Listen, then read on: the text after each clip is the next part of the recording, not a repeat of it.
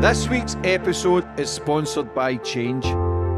Change is an online mentoring program that teaches people with no experience how to create a real profitable online business in e-commerce.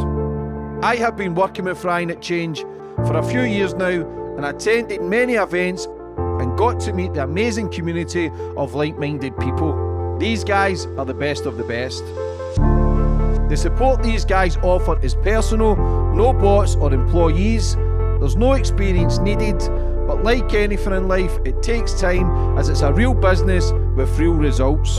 For more information, go check out Ryan on Instagram at RyanJB, and he will guide you through the steps to help build a successful business.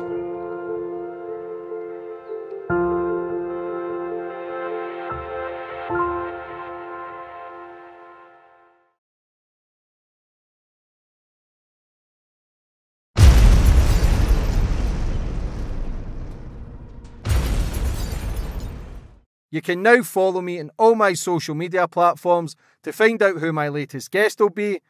And don't forget to click the subscribe button and the notifications bell so you're notified for when my next podcast goes live.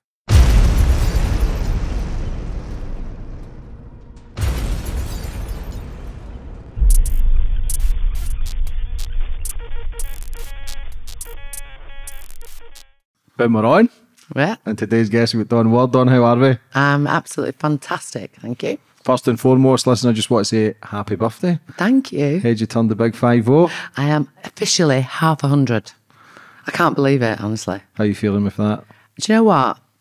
I'm a big believer in age is a number, and I don't feel any different than I did when I was in my 20s. The only difference is things are a little bit looser than they used to be, a little bit saggier. But yeah, I'm loving it. I'm a big believer in it. Age is just a number.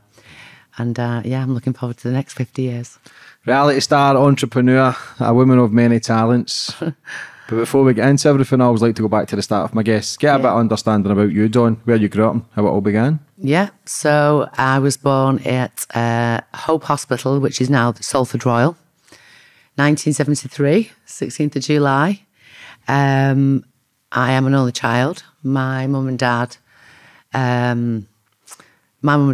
amazing, by the way. And before I go on about my parents, I always say now, being a mother of 4 myself, if I can be half the parents that my parents have been to me, then I'm happy. So my dad is the youngest of 20. What? Yeah, 20. He's Irish family. And he's the youngest. A lot of his siblings have passed away now. And we've got a very big family because one of my dad's brothers has got 10 children. We've got a huge, huge family. My mum's the eldest of 7. And yeah, my dad lost his mother when he was 11 and his dad passed away when he was 15. And I remember my dad telling me that he didn't know an egg had a yolk until he was 15 because he only ever got the top off my granddad's egg. And so when his father passed away, he tells me my dad's my inspiration as well. My dad's like completely self-taught with his education, with his business acumen, everything. Like I said, he went into the Merchant Navy when he was 15. He couldn't read or write. He actually tells me the story about when he used to really want a black pair of Wellingtons. He used to sleep in the drawer in the lounge until he got too big to not sleep in the drawer because my nana had so many kids and they didn't have, obviously, enough bedrooms back in the day. And so he was desperate for a black pair of Wellingtons. He was the only child in the school with a white pair because his sister worked for Lucasade. Anyway, my granddad passed away. My dad went in the Merchant Navy. Like I said, couldn't read, couldn't write. Came home, got a job on the door. Oh, before that, he met my mum. Decided when he met my mum, he would leave the Merchant Navy. And then got himself a job on the doors. And my mum was a typist. And then she worked at Little Oulton Labour Club for 20 years. A barmaid. I remember actually being when I was younger, my dad used to work for a fencing company called JB Fencing. And my dad would come home from work, then I would get my pyjamas on, my mum would cook my tea, she would go to work, and then my dad would get me out of bed to jump in his white van to go and pick my mum up from Little Oulton Labour Club. And I always used to get like a packet of pork scratchings at the end of the night and then just somehow fall back to sleep in my bed. But my best memory of my childhood, which I've had an amazing childhood. I feel so privileged. Like I said, my parents have been amazing. I remember when I was about 7, my dad asking me how to spell soldier because he couldn't read and write, to the point where my mum had to write on a pad what the symbols meant on a calculator, like plus, minus, divide. My dad now reads 4 books a week. He's got a very successful business. My dad's a millionaire, and it's all self-taught, and he's the most educated, intelligent, switched on human being, whether it's grammar, whether it's maths, whether, he's so switched on, and it's all self-taught. So what they taught me growing up, my mum knew from quite a young age that she had 4 stillborn babies, all boys. That was going to be an only child. So I was always told, I used to say, what, a brother or a sister? And she'd say, well, I might get another one like you, joking. Or she'd say, you've got 3 dogs. Obviously, when I got a lot older and I was pregnant myself, is when she told me that she couldn't have any more children. And she used to tell me, she'd say, I knew you were going to be another child. I can mollycoddle you, or I can make you very independent. And that's exactly what she's done. She's made me really independent. My dad used to grab me. I had my first job when I was 12 years old. I worked at Parsington Market on a fruit and veg store because I wanted to buy my mum and dad a present for Christmas. So I worked for 6 weeks before Christmas. I used to get picked up at 4 a.m. I used to work on Parsington Market. I hated it because it used to get my nails dirty. I've always had a bit of OCD with cleanliness. I've still got OCD today. And then I managed to save up. And then the guy I used to work for started touching my arse when I was 12, and it sort of freaked me out. So I did another 2 weeks and managed to save enough money up to buy them, and then I left. But that was my first sort of experience with work. But my mum and dad have always made me get out of bed, get jobs. If you want to do something, they've always encouraged me in everything I did. So my whole life growing up, my parents were never big on education. When I say that, they were running their own businesses, and if I didn't do my schoolwork, they wouldn't really know, because when I got back from school, they were never there, they were at work. They didn't get back till about 6. But what they did, they always used to say, in fact, my dad got barred from going to parents' evening because he once attacked, the history teacher said that I struggle with concentration, I'm easily distracted and distracts others. And he started going, what the fuck do you know? How do you know what my daughter is? Who are you to tell me? You're all a load of ponces and you can... But he's never been to a parents' evening since. That was his only parents' evening. But I guess they never really... My mum always used to say to them, is she cheeky? Is she rude? And they'd say, no, she's pleasant. Well, the rest is your problem. But they were never really keeping their eye on my education. So I ended up leaving school when I was 15 without a qualification, didn't have a GCSE. In fact, I went into my mock exams and wrote Dawn was here on the table and got caught and got flung out of the hall. I'm not proud of that. What my parents did do, though, they gave me, I can walk into any room and I never feel intimidated in any situation. I'm super confident. I can somehow always talk people around to my way of thinking.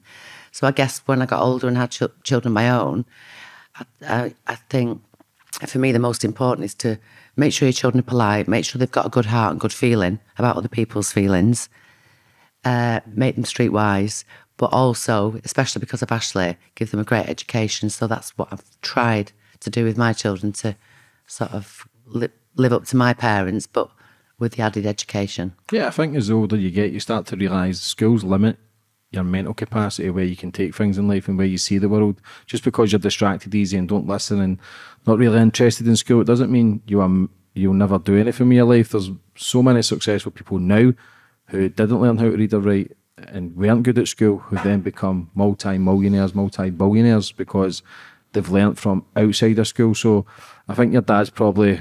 Listen, there's not many people do it who educate themselves after it because they're so caught up in trying to make something or try to survive.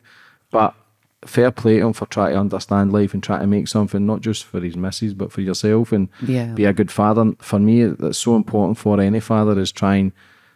We all talk about alpha and masculinity now, and everybody's just talking shit. The most alpha thing you can do in life is look after your family. No matter if it's just fucking buying them a loaf of bread and beans for them to eat, from sitting eating 5-course meals. It doesn't matter. As long as you're providing for them, for me, you're winning. Well, I just think as well, I think the biggest thing my parents taught me, a lot of people, especially being on the Real Housewives on TV, a lot of people when they first meet me don't really like me. and I get that. But most people, when they get to know me, actually think I'm a nice person, because I'm quite hard on the outside, but I'm very soft on the inside. And I guess my mum and my dad, the biggest thing they taught me growing up, which I've definitely instilled in my children, or both me and Ashley have, is it's about caring about other people's feelings, not being a bad person. If someone's upset, if they've done something wrong and they say sorry and they're genuinely sorry, forgiveness, and understanding people's feelings, and appreciating what you've got. So just going back to my parents, I remember so I've had times when I was a lot younger, and I remember they used to bring the brown book out, and it used to terrify me, because that's the one time my parents really argued. And I never knew what this brown book was. But what it was is the household finances. And they used to scream at each other, and it's the one time where I used to dread the brown book coming out. And then this is obviously when my dad had a job. We moved around houses quite a lot. We lived in Astley to start. So I originally started off in Little Hulton. Then we moved to Astley, but then obviously I didn't understand this when I was younger, but we moved out of Astley because my parents were getting into a financial situation. Then we moved to Bury, and we rented a house, and I went to another school. And then eventually we then moved to Bolton. I was about 8 at the time. And I'm laughing actually. I've just moved to Bolton, and we lived on a private estate, and then 2 seconds down the road was a council estate. It was on Hunger Hill. And back in the day, you could let your dog out the front door, your dogs would roam, your cats would roam, your kids would roam, you could play Kirby. You'd go out at 8 in a summer holiday and say to your mum and dad goodbye, and you were gone all day. So off I went in my chopper to find new friends, and I met all these kids on the council estate who are still friends of mine today. But it's so funny how life is. And I told you about confidence. I was so desperate to make friends that I told everyone on the estate that we had a tiger, a monkey, a rhino and a giraffe. And I was like the Pied Piper. I must have had 25 kids I wanted to be friends of mine. So I brought them to the semi-detached house that we lived on in West Horton. Anyway, I was like taking them all in the garden, saying, oh, my dad's put all the animals, he'll have to come back tomorrow. So my mum was mortified, saying, you cannot go and tell lies to everybody. You can't tell lies to tell people that you've got all these animals. If they want to be your friend, they'll be your friend. So the following day I go back, I still don't listen to my mum. I tell them I've got all these animals. Fortunately, my mum was out, but my dad was in. And I just told him all they have to wait outside for a sec. Went in to say, Dad, I've told everyone lies and told them I've got all these animals. He went, don't worry about it, kiddo. I've always been a daddy's girl. He went out, he went, listen, kids, the animals are asleep. But if you come back next week, if I've not sold them, I'll let you all see them. And to this day, they still think I had all the animals, because my dad always had me back. My mum would always try and teach me morally. But in my dad's eyes, I could do no wrong. It doesn't matter what I did, he would defend me, and he still does that today. What did you do after school? So, so I did modelling as a young teenager, sort of from being 12 to 14. And then I said to you, I left school when I was 15. My dad, I think I was about 22 before my dad realised I didn't even do my GCSEs, because back in the day it wasn't, well, it was compulsory, but they sort of didn't chase you. If you didn't want to go to school, you didn't need to. So my mum said, if you're going to leave school, then you need to get a job. So I managed to get a job at the Royal Exchange in Manchester for a German Jewish lady, and it was a place called La Linea, and it was in the Royal Exchange downstairs, and it was a posh design and market stall, basically. And I could sell snow to an Eskimo. And literally, back in, I was like 15, I think she ended up paying me like £180 a week, which was a fortune. Even the year after, when a lot of my friends left school, they were on £28.50 as YTS. And I used to have this knack where we'd get a lot of travellers in, or we'd get people a lot of cash, and I'd sort of gauge what they liked and what they didn't like. I'd first find out their first name, so it'd be Tracy, and I'd be like, hi, Tracy. And when I'd give them a set of clothes to put on, I could just see in their face they didn't quite like it. I used to pretend to look at the manager and go, listen, don't tell her I've told you, but it's awful, get it off. And they go, yeah, you're right. Oh, that one's nice. They'd trust me straight away. I'd be selling, honestly. I'd sell so many clothes. Then when I was 16, I was approached off a model agency in London to move to London. So I handed in my notice. And And she actually offered me a manager's position in a new shop, which wasn't in the Royal Exchange. It was actually on King Street, because I was the biggest seller in the shop. But obviously then I decided, no, I'm going to go to London. So my mum, which was a very brave decision, allowed me to go to London and move in a model flat at 16 years old. So then off I went to move to London. How was that feeling? 16, young? I never felt young. Were you scared, feared? Never felt young. Felt like I feel today. And I always have done, even like, I always have felt, I've never felt like scared or intimidated, or I haven't. I just, I think what I just said to you earlier on, I feel the same as then as I do now. Do you get that from your dad? No. Confidence I get from my mum. Your mum confident? My mum's like the strongest woman. No, forget that. She's not the strongest woman. She's the strongest human being I've ever met in my life. The only person stronger than her is me now. How was your dad at that age? Because my daughter's 13, and even thinking about her going to London at 16, for me, I don't give a fuck what job it is, she's not going. Oh, and I get that, and that's how I would feel today. How did your dad feel?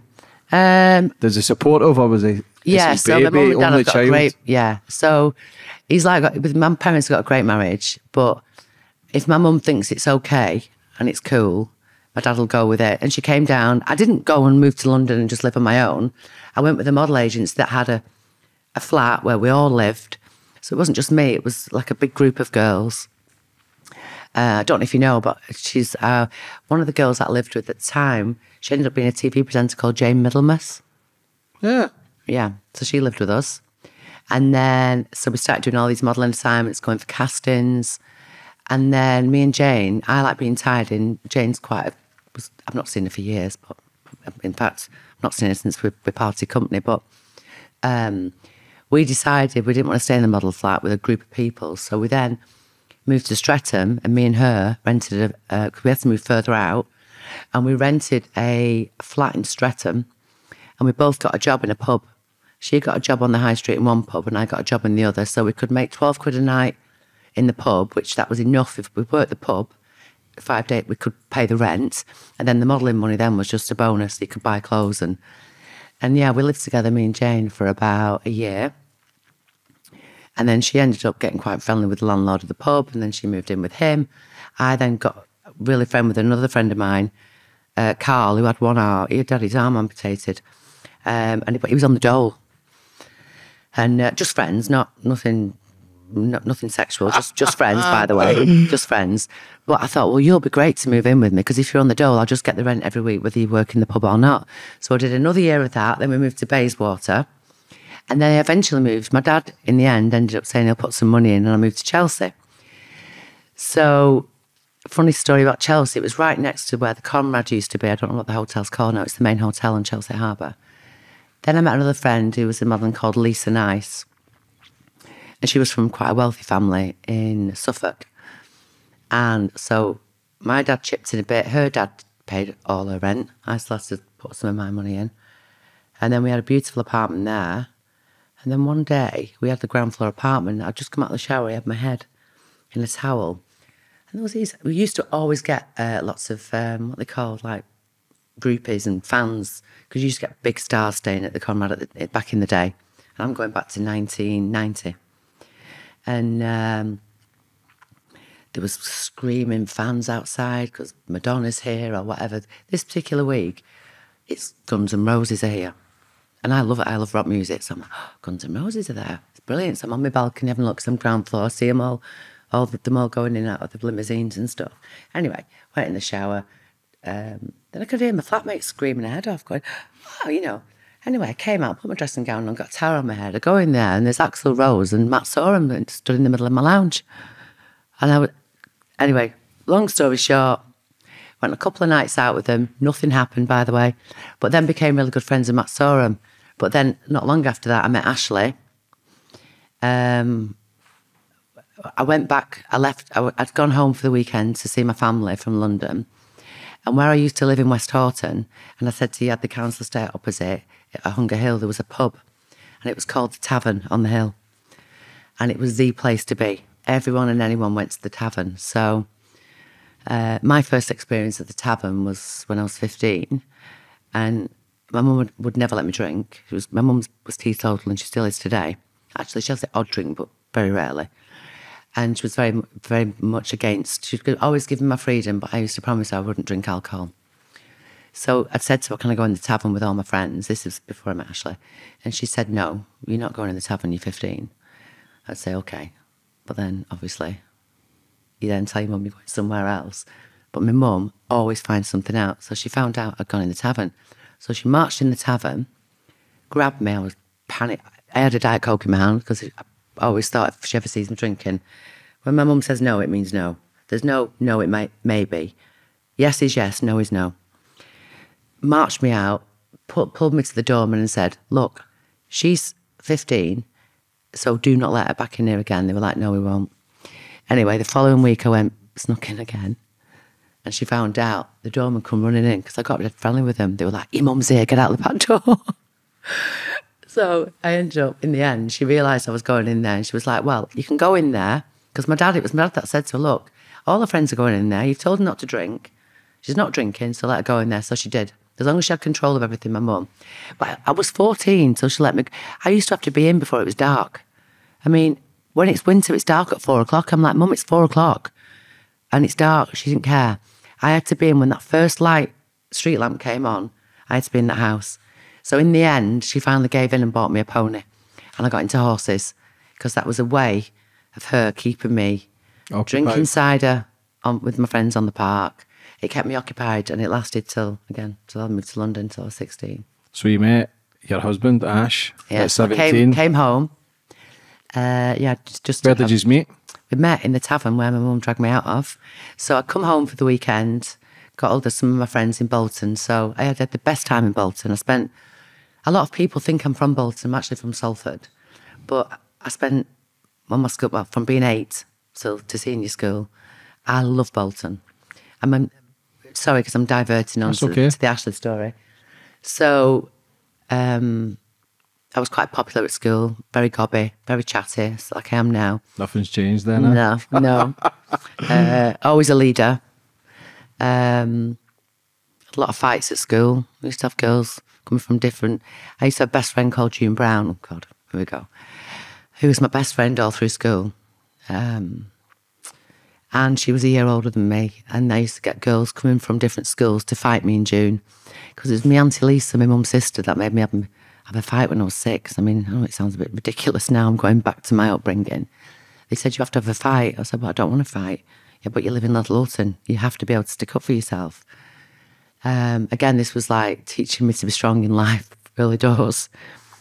And she's like, you need to grab hold of the hair, pull them down. If you get them down, knee them in the face, then once you've kneed them, you've won, walk away.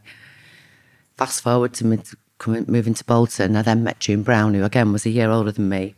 The only probably person, apart from my mother, that's got bigger hands than I have, because I have genuinely got hands like any other. Look at the size of them. They're huge. And we became, her parents are from Jamaica, we became absolutely inseparable. And from being 9 till she killed herself when she was 23, we were inseparable. And if anyone was going to pick on me, we'd jump into each other. So if someone wanted to fight with June, they had to take me on as well. And everybody tried to make us fight for all those years in school. She spent every weekend sleeping at my house. I used to stick her on a pony when she couldn't ride and she'd fall off it. We were inseparable. And then, unfortunately, years later, she got onto drugs and she hung herself. But how was that for you when you found out that? Oh God, I've still not over it now. And I'll come on to that in a second. For years, it was terrible because I've met Ashley. I tried to help June. She got onto heroin. I tried to help her. I was in London living. I was making money. I was sending her money trying to help her, but I said to her, I can't give you money if you couldn't use it for drugs. And she eventually got clean. She had a little boy, Fidel, who was beautiful. So her and Fidel used to come and stay with me and Ashley in Norwich when he was the footballer. She'd be so impressed with the house I had and dead proud of me. She keeps saying, I'm really proud of you. I used to buy her little boy stuff, and she ended up getting a job, but when she was on the drugs, she started to steal. And it's as daft as going in Sainsbury's and stealing a bottle of whiskey because she could sell it to feed a habit. And there was this one policeman that had it in for her, was sick of arresting her. She obviously got aggressive with him. They had some kind of like animosity with this one policeman. Anyway, eventually she got off the drugs, she got clean. She had great parents as well. Her mum was fantastic. Like one of her sisters, a lawyer. And she got a job in Stormseal, which was a window company back then. I don't know if it's still around this today. And I never forget, she rang me, and it was when Ashley was playing for Leicester, sorry, Norwich, and she said, I've lost my job. I said, how have you lost your job? She said, because the policeman's been in and said, do you realise she's got a criminal record? Which today that couldn't happen, you know. Obviously it's against the law to not divulge that you've got a criminal record, but she'd been working there for 8 months. She'd been clean, she'd not been on drugs, a little boy was happy, her mum was delighted. But they said to her, because you haven't told us at the outset on your interview that you've got a criminal record, because she was locked up for nicking from Sainsbury's, they said, we're going to have to let you go, but we'll give you a glowing reference. And she was crying on the phone to me. She was like, I can't leave the house. I was like, but it's the one thing I regret in my life. I said, June, you can't come here, because at the time, my husband was getting more well-known in football, and I was thinking, God, she's been arrested. And I selfishly thought of myself and my own image rather than my best friend. Anyway, 3 weeks later, she went to Cyprus, I think it was. And then I got the call, she hung herself. Yeah, but again, it's hard because I was the same. My uncle got murdered and I was younger, and I was going through changes. I used to party all the time with everybody, but when you start making changes and I started feeling good in life, you kind of don't want anybody, not to jeopardise it, but you just want to stay in the straight and narrow. But sometimes we can have that. No, but I regret this. Do you blame yourself for that? Yeah. Because forget actually being a footballer or any kind of bullshit football press or whatever. That was a friend that was been my friend since I was 9 and would have died for me. And I feel like I really let her down. So anyway, I got the call. It took me years to get over it. And then it was really funny because like I went to the funeral. It was horrific. I travelled in the car with the family. It was to see a little boy and just think I'd feel like I should have got her to Norwich with me. I should have helped her more. I should have done some. I kept going back, and every time I go back, I'd have lunch with her, and she was slurring. I'm like, I can see her on heroin, June. I can't keep helping you. And then I actually, I had a nursing home at the time, which I've not got into with my business things. I've been flitting. Sorry, I've come from different parts of my life. And where the nursing home was, at night time, it'd come alive with prostitutes, and I'll never forget once getting in my Mercedes, and I looked out and I was like, oh my God, it's June. But it was June, but half the weight. She was very thin. I grabbed her, put her in my car. She promised, we were just backwards and forwards all the time. And it was so sad because she was the most amazing person, but if that policeman had just left her alone, maybe things would have been different. She'd got a job, she wasn't stealing. Go and find another criminal that's doing wrong and leave her alone. She's got a job. But obviously, June being June, she must have wound him up that much that he felt it. He wanted to go in and jeopardise the fact that she'd got a job. And that was the end of June, really. It was weeks later she was dead. How much do you not play on it, but it just shows you because for my best friends in the past, and everybody chooses different lifestyles, I've been a bloomer to being blessed to then try and make something from my life, but friends who are much wiser than me, smarter than me, who've then passed away. And do you ever look at that and think how life's then going different directions? Yeah, but again, for me, I do, because I could have gone in a different direction. Could you have ended up there with a different kind of relationship? Well, it wasn't a relationship for me. June's problem started way before I started my relationship with Ashley. I have amazing parents, and I'm not saying June's parents weren't amazing, because they were, but my mum's always given me leeway. I can always go to my mum and tell her anything.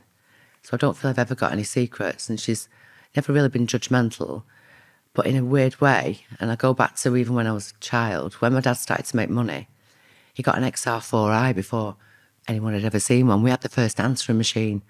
We had the first video recorder. I remember going to primary school telling everyone, I've got this thing where you can put a tape in and you can press record and it'll record your cartoon. And we were always the first to have everything later on in my life when I was like from 8, because my dad ended up starting his own business.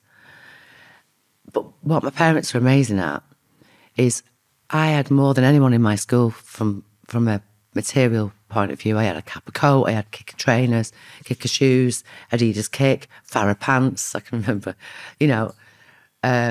I went on every school holiday because my mum wanted to me, because I was another child, have the experiences of going on school trips. But somehow, with everything I had, she never made me think I expected anything. She was the best at making me, at Christmas, I really wanted a flute. I'll never forget, I wanted to play the flute. But I never thought I was going to get a flute. I never thought I was going to get a Commodore 64 the year after. I used to like churn in my stomach with excitement, thinking, I wonder what I'm going to get. And somehow she made me still appreciate and not expect things the way she did it. I never thought, I want a flute, so I'm going to get a flute. I never thought I'd get one, but I did. She was so good at doing that I believe later on in life, she was the master at being the controlling person in my upbringing. And as much as I think she'd be letting me do things like go to London, she'd always have the eye on me, and she'd give me the trust that made me never want to let her down. Does that make sense? Mm-hmm. So I guess that's maybe why my paths were different than June, because June's mum was lovely, but maybe a little, not quite as strong.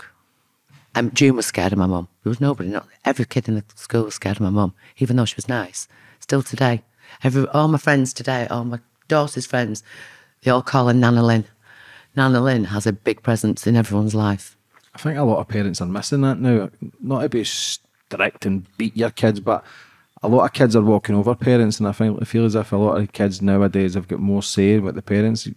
I think parents should be a little more stricter. Parents have lived that life. See, with my children, I do exactly the same as my mum did. It's very simple. I'll never make a promise and break a promise, but I'll never make a threat, and it'll be an empty threat. So you get these parents that say, and I think it goes, because so many people say to me today, you're so lucky, your 4 children are amazing. That is nothing to do with luck. The reason the children are amazing is because me and Ashley have been amazing parents. So we've always been like, the way I am with my kids, if I promise them, if you do that, you'll get that. Whatever happens, I'll get them that because I've made a promise. But if I say to them, do that again and this will happen, I don't say, do that again and this will happen. Do that again. And I say it once. If they do it again, it'll happen. So they know. It used to be, it's funny, it's hard to say on an interview now, we've all got to be truthful. My mum used to go, if you ever do that again, you get a slap on your head for every word. So when Darby and Taylor were younger, they'd get a slap. I didn't smack my next 2 children because back then people smack the children, they don't smack them anymore. And actually, now I remember, never forget once, I think it was Darby. She was about 12 or something, and I smacked her and I'd said to her, right, you've no Facebook, you know this. She was coming in my room going, please, Mum, just smack me and give me my Facebook back. So you get to learn that at a certain age, you've got to follow your threats through, and that once somebody knows, and I know it sounds daft, it sounds a bit weird this, it's not a coincidence that my 4 dogs in Dubai are all well behaved, because they all know there's a consequence. If you don't go out the door when I tell you, there's going to be a consequence. So them consequences never happen because the children or animals or your husband. I'm a big motto in life, my mum's saying, a problem's there to be solved and you only get what you put up with. And if you put up with it, you'll get it. And if you don't, you won't. So I don't put up with anything, whether that's my children, my dogs, my husband, my friends, my work colleagues. It doesn't have to be in a nasty way, but if I've got a problem, I air it. And it's done. I'm not somebody that's going to sit there and be, oh, I don't really like the way they're doing that. I just address everything and I nip it in the bud. Yeah, you've got to, especially in this day and age. Yeah. So 17, Ash, 31 years later, still together. How did the relationship start? So, he'd love this. He'd love to be here now, Ashley, and I'm going to have to be honest. Okay, so I was seeing a guy called Chris Jones, and he's the only person that I've ever let mess me about. So, he used to always cheat on me. So I was already living in London. He was the boyfriend I'd had on and off for a year or 2. So then I said to him, right, okay, so rather than be disappointed and you keep cheating on me, if I'm in London, you see who you want to see. But when I'm back, we're exclusive. What better opportunity can you have as a man? So I'd come back, and while I was back, I physically, in front of my own face, he was cheating again. So anyway, I went out on the Sunday. I was mortified, but he had one over me all the time. So it makes you want somebody more. But it did then. So I said to my friend, it was actually one of my friends that I said to you, I've met a group of friends in the council estate, Melanie Locke, who's unfortunately hung herself as well, believe it or not, Jacqueline Locke, her sister. So I called all my friends, because I stayed friends with them for the rest of my life, for the rest of my school years. I said, you know, I'm home from London, should we go in the tavern? Well, when I was 17, my dad bought me an MR2i. That was unheard of. People, where I was from, where I lived, you just didn't have an MR2i. It was like having a Ferrari. It was a T-bar, the new shape. About 2 doors. Oh, yeah, blue. But the new shapes, it was rounder at the front.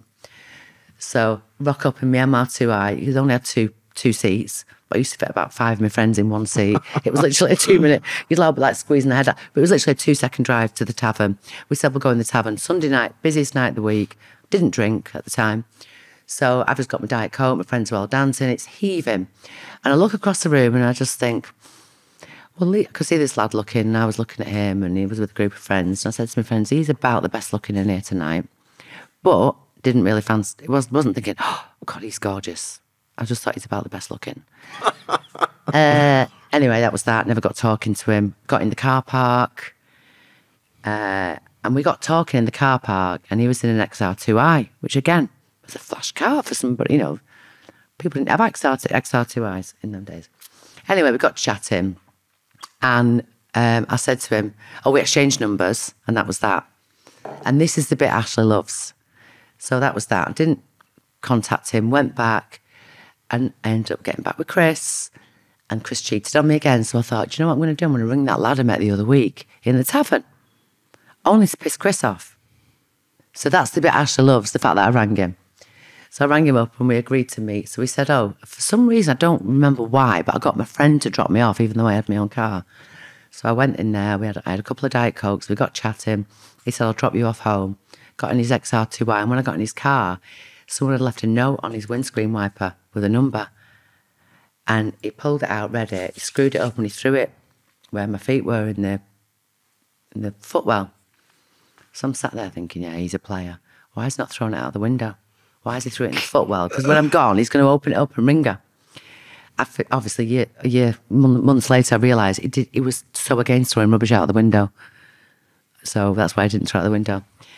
And what I didn't tell you is when he came to meet me, and when he walked into the pub, I ended up getting there first.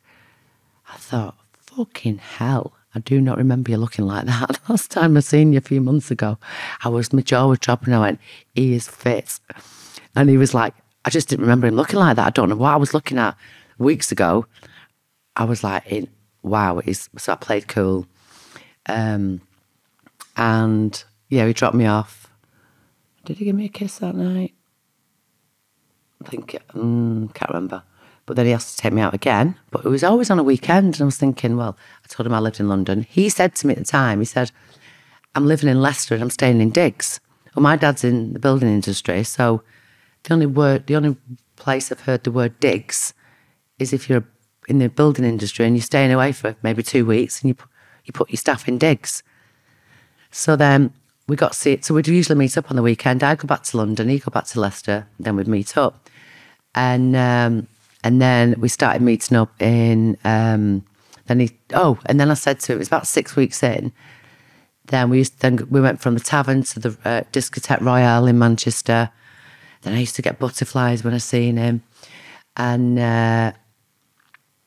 then about 6 weeks later, I said, when are you finishing this job? What is it you do? Because we didn't even think to ask what he did, because he just said he stayed in digs. He said, oh, I'm a footballer. And I'm at Leicester City. And that was... Why did they never tell you? Usually that's the first thing you hear. Well, no, I didn't really, because he was so fit. I was just more interested in kissing him. I wouldn't really ask. I had a better car than him anyway, so didn't really need... I had a Rolex watch, he didn't. In fact, I bought his first Rolex watch when he was 21. How old was he? So I met Ashley not the very first time, I can't remember when we very first met, but the first proper date where we had a full-on snog and everything, and I met him in Manchester, was on his 21st birthday. Actually, on his birthday, so it's the 24th of November. So 2 young 1990. kids. In this day and age, there's more divorce than ever. How do you keep a successful marriage together? What's the ingredient? So for me, I think I really fancied Ashley. I still fancy her. Well, actually, people say, do you fancy Ashley today? I actually don't know whether I do fancy him or I don't, because I don't look at him and think, you're really fit. Well, I look at him and think, you're my person, you're mine, and I don't want to be with anybody else. But I think I must fancy, I do fancy him. Yeah, he's a handsome man. Very he's handsome. fucking still ripped. Well, put it this way. If any women go near him, I am a nightmare. I am so possessive, like really possessive. My kids go mad at me. My kids laugh at me, actually. Especially now, like with my girls, and especially with Taylor being with Riyadh, and you got a lot of girls hanging around. They more laugh at me with girls dancing with Ash, even though he's the dad, because I would go, I'm so jealous. Ashley always said, for years on, he'd go to girls that came up to her when he played football. I'm really sorry, I'm not being rude. It'll just end really badly because my wife's a nutter. So can you just go and talk to somebody else? Because it was terrible. I was really insecure. Now, obviously, when you get a football career, confident, doing well, the ladies loving you, is it flipped now that he's retired? And I am still a bit, sometimes I'm still a bit, yeah, he was never, ever, ever possessive for me, but he definitely likes me going out less and being with him. We don't really go out singly anymore. We never have done, to be honest. I would say, I look at Ashley's parents, who are absolutely amazing. His parents are so lovely, and we've not spoken about Maureen and Terry, because they're a big influence on my life as well. how so? Pardon? How so? Just, they're amazing. You know, from the day I met them, they're beautiful people.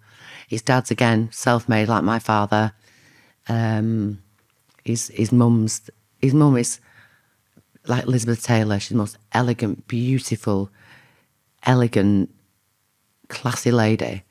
She became like my second mum. I'm the only person Ashley's ever took back to meet his parents. I'm the only girl that ever got introduced to his parents. That's when you know it's true love, isn't it? Yeah. And But they must be lookers, because he's a big handsome bastard. both of them are stunning. Honestly, both his parents, like, his dad's handsome, but he looks very much like his mum. His mum, honestly, she still is beautiful today. His mum, unfortunately, now has got dementia. She's got Alzheimer's. Sorry to hear that. But she's incredible. And actually, sorry, I've got so much to tell you, honestly. Let's go on, yeah. So I'll take you back to, so we met, me and Ashley. Then we started seeing each other. Then I started staying in Leicester. And then I didn't know this till later on, and his mum told me. His mum and dad had gone stay with him, and he wouldn't let me. He'd make an excuse up, and I wouldn't stay that weekend. And he'd say he's got something on, but he's obviously had his mum and dad there. He didn't want to tell me. He didn't want his mum and dad knowing I was staying. But she said, I used to see like packets of tights and the odd hairspray. So I knew he was seeing somebody. Then obviously he introduced him to his parents. And his mum and dad have been, you know, his dad's 91 now and his mum's 87, I think. They're still together. My parents are still together. And I think, you know, we've both come from very strong marriages from our parents, that people used to say to me, you're getting married, you're only 21. But I met the right person at 21. I could wait till I'm 30 and not meet the right person. I didn't want to be with anybody else. Like, for a couple of weeks after we met in the tavern for the real date, we've been together ever since. And, you know, we're just like, we work together. We've got quite an unusual marriage because we work together.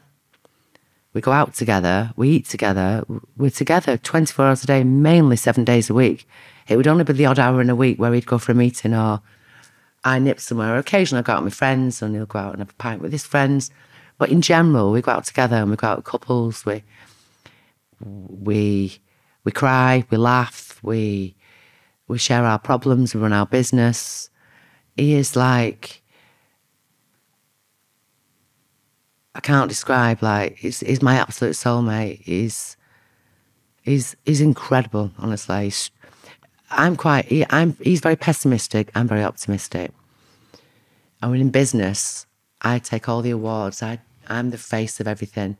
Ashley sweeps up all the shit and solves all the problems. I just, he always says I get wheeled out when there's a problem, but he's the sharp one and the smart one behind everything. And especially because in the public and in front of people, I'm quite loud. Ashley's very laid back. They say, oh, poor Ashley. But let me tell you, there's only one person wears the trousers, and Ashley wears the trousers in the house. He's the man of the house, but we do everything 50-50. So, it's 50% decisions. With everything we do it 50-50. We share every problem, every happiness, and he makes me laugh. We laugh our head off. We've got a great sex life. Everything. But that's the way relationships should be in my eyes. I feel he's everything. He's my bestest friend. Yeah, I feel as if everybody's kind of divided and everybody's apart. And I think as a family, it should be united. It should be dealing with the fucking situations and the problems together, and also celebrating the good times. Do you feel as if because of his mum and dad were still together and your mum and dad, you then see how relationships should be working? No, I look at them and think, I don't think that's why ours works. What I'm saying is, when I look at their relationship, I just think I think you have to meet the right person to start. Me and Ashley were the right people. We were opposites, but we gel. And it just so happens that his parents have got an amazing marriage. My parents have got an amazing marriage.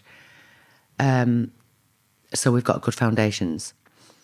And again, nothing's perfect. There's been issues in our marriages along the way where we've had to work very hard, and we've solved our issues.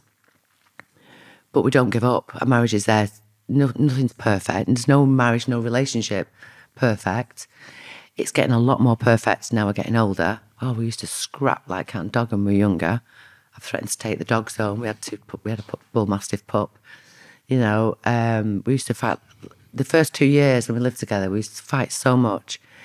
And then I always used to say, I want to be engaged, I want to be engaged. And he'd say to me, look, keep asking me to be engaged. Just because your friends are engaged or you know somebody, I'm not just going to get engaged for being engaged. When I ask you to marry me, it's because I want to get married, not because I want to get engaged. So then 4 years after we met, he'd moved clubs then. I think we was playing at... It was at... When we got engaged, wait a second. He was at Crew. No, he was at Crew. He was at Crew because we were living with my parents because we were doing a house up at the same time in Oldham. So Valentine's Day comes. Ashley doesn't do flowers and stuff. He just thinks they're a waste of money. And he goes, so why do I have to do that to show you I love you? I was like, because it's Valentine's Day. Anyway, so he thinks it's a load of bullshit. He just thinks it's a load of commercial. And I'm like, I want flowers. So anyway, Valentine's Day, 1994, we're living with my mum and dad. And he's playing at Crew, and I get all these red roses. I'm like, oh my God, he's finally bought me flowers. So we came back. He said, we'll go for dinner tonight. But at the time, I had like a chest infection. I'd lost my voice. And I didn't feel well, but it was Valentine's night. He said, I've booked, whatever it was called, the restaurant in West Horton, in Italian. And then he went, they cost me 50 quid, them flowers. I said, I don't want to know how much they cost. I'm just happy you bought me flowers. Yeah. He must have told me that day they cost me £50, the flowers. I was like, stop telling me how much the flowers cost. I'm happy you bought me the flowers because he went, there's 5 died. I went, what's the point in buying flowers if you're just going to keep going on about how much they cost? Anyway, at one point, because he was pissing me off about these flowers, and I actually nearly cancelled going out for dinner with him. Anyway, he's like, don't get like that, don't get like that. I'm only joking. So we went for dinner. I went to this Italian. I felt really rough and I was getting a temperature and I was like, come on, I want to go home. Well, since we last went in the tavern all those years before, it had gone a bit rough and it weren't the place to be anymore. There'd been a bit of trouble over the years and fighting, so no one really went in there. He was going, should we go in the tavern for one? I was like, why do you want to go in the tavern? Just let's go home. My parents lived in Leigh.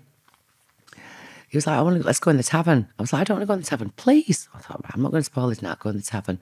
Went in there, had 1 Diet Coke, got in the car, and when we got in the car, I could see him smiling, looking out the window. So I'm thinking, oh, he's seen somebody like Gary Flitcroft or one of his friends that used to go in the tavern. So I'm looking at it thinking, who's he seen? So he turned to me and he went, I really love you now. And I'm thinking, God, I just need to go home. I went, I love you too. Can we go home, Ash, please? He went, I can't even say no. It still makes me embarrassed today. He went, it's because he said, please. He went, will you marry me, please? I went, ah! And I opened the car door and ran off. I was so embarrassed because I just was not expecting it. And I don't know why, but I felt really embarrassed. But what he did, he took me back to the middle of the car park for the day for where we met. So when everyone tells me they got engaged in Paris, I have to tell the full story. Otherwise, they're going to think Ash is a right tight arse, taking me to the tavern and proposing to me in the car park. Was he nervous? Well, no, he said please. So anyway, he drove around the car park, got back in. I just remember putting my head down and he was like, well, what do you say? I was like, yeah. And I just felt really, so we never spoke all the way home. I was thinking, I can't wait to tell Mum and Dad when I get home. And he tried to make small talk. But I think it was weird because we've been together for 4 years then. And we lived together. So I couldn't wait. I was bursting with excitement to tell Mum and Dad he's asked me to marry him. When I got home, everyone was there and they'd already told him all. They did the right thing and asked my dad. What were you doing for work then? So then... Were you working at all because he was playing football or were you still hustling? No, I've never hustled. I was a model. And then, so I told you when I went to London, I ended up doing Pretty Polly. I was a special... It's a bit embarrassing talking about my modelling days now. But I did Special K. I used to earn like £70 an hour. And like when I met Ashley, I had £72,000 in my bank account because I saved all my money, which then was an awful lot of money. That's a few hundred grand now. Yeah. So... and then when Ashley left Leicester, he went to Crewe. I didn't want to live in London anymore. The minute I met Ashley, I spent more and more time in Leicester. Then I used to travel for work. Then he went to Crewe, and I'd still do some modelling. I would do boot campaigns. When boots as in the chemist, not boots on your feet. Jockey underwear, did a lot of swimwear. I was in an agency called Boss Model Agency in Manchester as well, which were still a really good agency today. But what I found myself, I remember getting a job for Jockey. I was at Boots doing a big photo shoot in the south of France. And it was really decent money. And I actually lied and got my auntie to put a plaster. My auntie worked at Hope Hospital. I got her to put a plaster on my leg and say I broke my leg. So I didn't have to do it because I just couldn't stand being away from her. And I just thought, the longer we spent together, I didn't want even 5 days. I used to get churns in my stomach. And then once we got married and we went on our honeymoon, I got pregnant on my honeymoon. And so then obviously I became a housewife and a mother. And then that was when he was at Norwich, and then he then went from Norwich to Derby County. But while he was at Derby County, was it Derby County? What was the next one after Derby? Oh, when he moved to Barnsley, we then moved back in with my mum and dad, and that's how I started business. I started my business career. What did you do? So my dad was always been in the building trade. So Ashley had always wanted to live in Cheshire, and I went to buy a big house in Bolton because that's where I sort of grew up. And I think, so Ashley's background is, his dad is really hard work, and his dad works on the mines. And then years later, it's a very similar story to my parents, actually. His dad was an only child, like I am. Terry's mum, one day came home from school and she disappeared and ran off with somebody in the pub. And his dad at the time was in the army. So he lived with his nana. He never saw his mum again. He was only, I think, 11. In Yorkshire, Yorkshireman. And Ashley's granddad was a massive figure in Ashley's life. And I feel so fortunate that I got to meet him. I did get to meet Ashley's granddad. It's the first time I've ever seen Ashley cry when his granddad died. But when his granddad came out of the army, Terry was brought up by his auntie. Sorry, should I say his auntie? And then obviously when his dad came out, his dad. But then he was a miner. Then he got his own business, and he sold Ward Engineering. God, this isn't factual. I couldn't tell you the actual dates, but I want to say the early 70s for money that would be worth fortunes today. But he was the same as my dad. My dad nearly lost everything. I've seen my dad crying with scabs on his head because of the stress of business, and putting his house and his whole life on the line for his business, and having bad times and good times. And I sort of saw my parents stick together through all those bad times and good times. And that's the same with Ashley's parents. We've got very similar upbringings. Our parents are very similar in the way they brought us up as well. His mum, even though I would say she's a lot more gentle than my mum, but that's probably just in public. Maureen was a strong woman. You know, she had good morals with Ashley. The, he went to private school. He went to William Hume. He was very sporty. Ashley was different than me. Ashley, got his GCSEs or O-levels because he's older than me. Didn't do GCSEs when Ashley was there. Then he went on to be apprentice at Man City. Made the first team, I think, when he was 17. Broke his leg. His dad went everywhere with him. Supported him his football from being a really young boy. I guess seeing my parents do all that from nothing, I remember he wanted to live in Cheshire, I wanted to live in Bolton. Ashley was adamant we wanted to live in Cheshire, so we went round trying to find a house in Cheshire. At this point, it was making half decent money, but everything we looked at, we just couldn't afford. So then we came across a barn in Moberley, and it was 170,000. But it was a barn, like literally a barn with animals in it. So it had planning permission. So I was pregnant at the time with my second daughter, Taylor. And we were living at my mum and dad's again. We always go back to my mum and dad with all the family. And my dad said, well, I'll help you build. Oh, I went out to get prices from builders, but it was just too expensive. So we said, right, well, my dad said, I'll do it. We'll do it together. So my dad did it. My dad got some of his workmen, different workmen. I managed it. Ashley managed it. He used to finish training. And we finally finished it and we called it Ashdown Barn. I was climbing up ladders at 8 months pregnant with Taylor to check on the builders and stuff when my dad wasn't there. And both me and Ashley together, we learned about building because a lot of the people we had on day rates, you have to keep your eye on them. And we finished it. And then, so we moved into the barn. And then I had a friend when we lived in London, when we lived in Oldham, which was the first house we did actually. We just did a little renovation on that, but nothing like Ashdown Barn. As soon as we finished, and we spent all year painting doors myself and everything. This was another barn, but it was like a bed and breakfast, so it was a livable house. You could live in it and do it up. Sorry, I could have dragged you back again. And I just literally I'd finished the house. It took us a year to do it because we had no money then, nothing like the next contract. I'd just put the Christmas tree up and put the final ball on the Christmas tree, and Ashley rang me from training saying, Norwich City have come in for me and we're going for talks today. I was like, what? We've just finished the house. I went with him. I stayed in the hotel while he went for discussions. The following day they signed him. I never even came back to Oldham. My parents packed the house and moved us to Norwich. So then from Norwich then we went to Derby County and we lived in Duffield. And from Derby County we went to, hang on a minute, Norwich, Leicester, Crewe, Norwich, Derby County to Barnsley, which was his best club.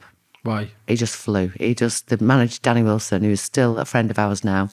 In fact, Danny sent him a video message on his 50th. I got all the managers to send. Danny said, what a lovely guy. He just did really well. He was one of the top scorers. He scored.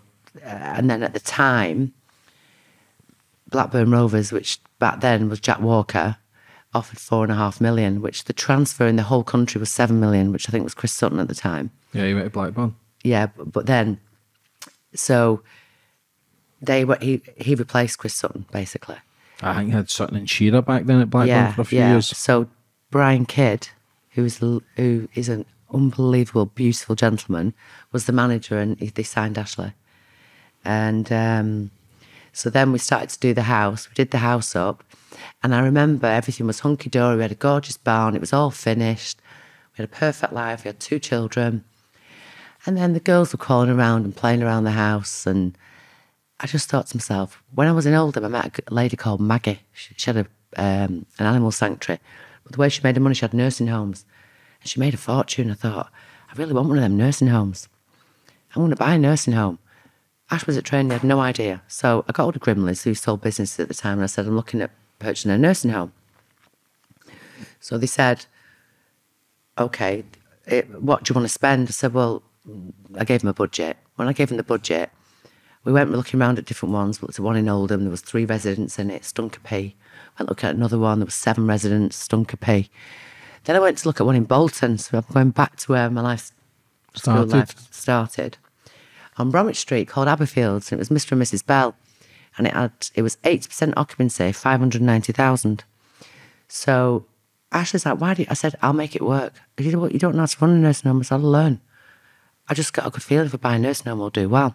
And I want to do it. I want to have a business. I want to do something other than be at home and look after my children and cook dinner. I can look after the children, cook dinner, clean the house, and still run a business. Did you struggle with the stay-at-home wife? No, it's not that I struggled with it. You just wanted to do something more I productive? could have my house cleaned. I used to take Ashley's pants off him when he came home from work and put them in the washer. I've got OCD. I'm the most OCD person ever. I cook all the time now. I've still got the same OCD. But it wasn't enough for me. I could look after 2 children. I could bath them. I could take them to the park. I could do all the things. I could clean my house. I could cook.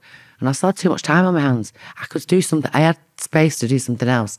And I wanted to do something where I could get my own teeth into it. I don't want to be just relying on Ashley. I want to be able to bring an income in for our family as well. So that was sort of, I've always been active. So I eventually we approached the bank. Ashley, I think we had 150,000 savings. And I said to Royal Bank of Scotland, I want to buy this nursing home. They said, okay, you can buy it on the provision that the owners stay on for 2 years. So the owners agreed to stay on. And off I went, dropped the children off at nursery, went to the nursing home. And it was literally a couple of weeks, it was done. We owned Aberfields. And I'd go into work, and Mr. and Mrs. Bell were the best teachers ever. And the reason I say that, they were so stingy with certain things. They were the master. He once actually said to me, right, if your toaster breaks, don't buy a new one. I'll show you how to smolder a toaster together. Oh no, you don't have to give them big hot meals at night because they're just like a sandwich and a cup of tea at night. And I'm thinking, anyway, what I did learn from them was good business and look after the pennies, and the pounds will take care of themselves. So after 6 months, I did everything. I wanted to learn everything from washing the residents to office work to, I went on courses. Because what I never wanted to do was have a business where somebody within my business knows more than me. So it wasn't a nursing home, sorry, it was a care home. So we didn't have nurses, we had carers. But quite advanced. We used to take EMI, elderly mentally infirm. It was back in the day when you had social services had their own care homes as well. So after 6 months, I did 6 days a week there. I used to get the children ready for nursery, give them the breakfast, clean the house, put the wash in, drop the kids off, shot to Bolton, work, leave the nursing home, pick the girls up from nursery, come home, cook the dinner, do a bit of ironing at the night time. And then Ashley would say to me at 1 o'clock in the morning, we've not watched a film. I'm like, just 1 minute. I just want to get these shirts done. And what started to happen is I had no time for him because I was working that many hours. And because I can't just come home and just leave that lounge a bit messy and we can do it tomorrow. He'd say, leave that. We'll empty the dishwasher in the morning. I can't do it. It's not my personality. I like everything tidy. So after 6 months, I went back to the bank and said, really don't need the owners on. They came back in, the bank had a look at it and they agreed to release them after 6 months. And we stayed friends for years, me and Mr. and Mrs. Bell. So when they left, what I decided to do was from everything they taught me, I picked up the things that I thought were very, very important, but I dropped some of the things that they did. I started to do things with the residents. Ashley would come home from training and I'd have 5 of them in my kitchen in Mobley. I'd used to give them a glass of wine back in my car and take them to the Trafford Centre. I struggled at first because when I'd lose residents, you'd get really upset because you get attached to them. But what I started to learn was that you have to keep your beds full. So what I said of Mr. and Mrs. Bell, we ran on 80% occupancy. It was a profitable business. I then changed things to make things what I think we could add value to. And long the short of it, I bought next door, we extended to 36 bed. I bought the business for 520,000. I sold it 5 years later for just over 2.5 million with 100% occupancy in a waiting list. And I became probably the best care home in the Northwest. The biggest mistake I ever made was selling it though. Why did you say that? Just because, did it not feel like one of your babies kind of building it from scratch? Just because of that much going on in my life. Well, I've got the care home and I'm going. we lived in Cheshire. I used to shop at this shop called Zigzag. So I'd been in and bought like a nice designer pair of pants, but I needed them altering. So the following week, I went back to Zigzag to pick my pants up. The shop had gone. I was like, where the bloody hell's the shop gone? Where's me? I've not picked my pants up. But I knew they owned the shop over the road, which was a slightly older crowd, an older shop. Went over to the older shop, said, yeah, I've got a pair of trousers in Zigzag. The shop's closed. So the owner came down, Sandy, and she said, oh, don't worry, your pants are here. Got talking to her, went for a coffee with her. By the time I picked the trousers up and gone home, I bought the shop. So I'd gone into business with her. Well, not business, I kept her on as an employee. So Ash come home from training one day. I bought a care home. A year and a half, 2 years later, he came back and I bought a shop. He's like, why do we need a shop? I just said, I want one. I just think it'll work. I think fashion, da-da-da. I'll get to know people in Cheshire. Anyway, he's always good at actually let me go ahead with it. And then Sandy took me to buying all over Europe. We opened it. I rebranded it and called it Apparel. The worst business for making money I've ever done in my entire career, but the best thing I ever did. So then, I've got all the nice clothes. I've got all the big hitters in Cheshire coming in the shops. You start chatting to people. You start getting to know who everybody is. And then one day, the landlord came in, and I'll never forget, he was a real ladies' man. If he's listening, he'll agree with me. He's called Robert Bilton. And I had a great figure in them days, a great body. And I was always, I basically never made money out of the shop because I was always taking the stock myself. So I spent half the time trying on the garments that I'd bought for the customers. And he came in and he was like, all flirty. And he did property, but he did commercial property. And I thought, I really want to give this loads of money to be made in property. I really want to get into property. So I told Ashley, I said, he's a right womanizer. I'm going to get a bit flirty with him, get into his head and find out how you get into this property. So I used to meet him, go over to Bicester. He used to try and charm me. I kept going with it. We became good mates, me and Robert, in the end. And so did him and Ashley. So then I decided I don't want to do commercial. And I had this vision that I wanted to have a business. I've built houses that when you put the sign up, it was like a pair of Armani jeans in the shop.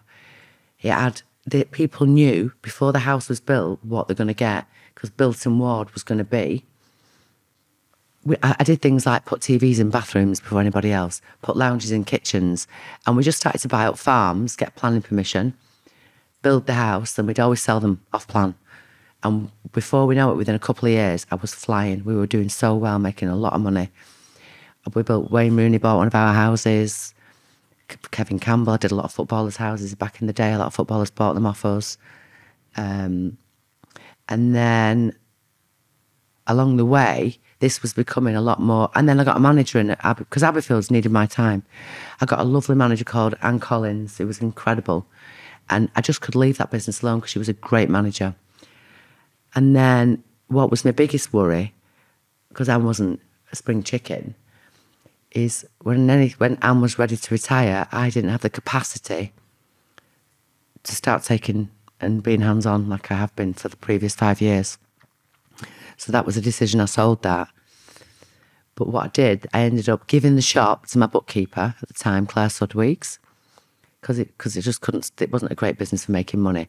But what that did by having apparel, it put me on the map in Cheshire, that everybody knew who I was. So when I went on to sell houses, I then became a bit of a name in Cheshire, and then knew I was a footballer's wife. I'd go out with the likes of Wayne and Colleen Rooney, Leanne and Wes Brown. You'd go out with, and you then become a somebody in Cheshire. And I guess, without sounding big-headed, I became a very well-known somebody in Cheshire back in the day. And it all stemmed from having that shop. So while the shop made me no money, it put me on the path to do greater things later on.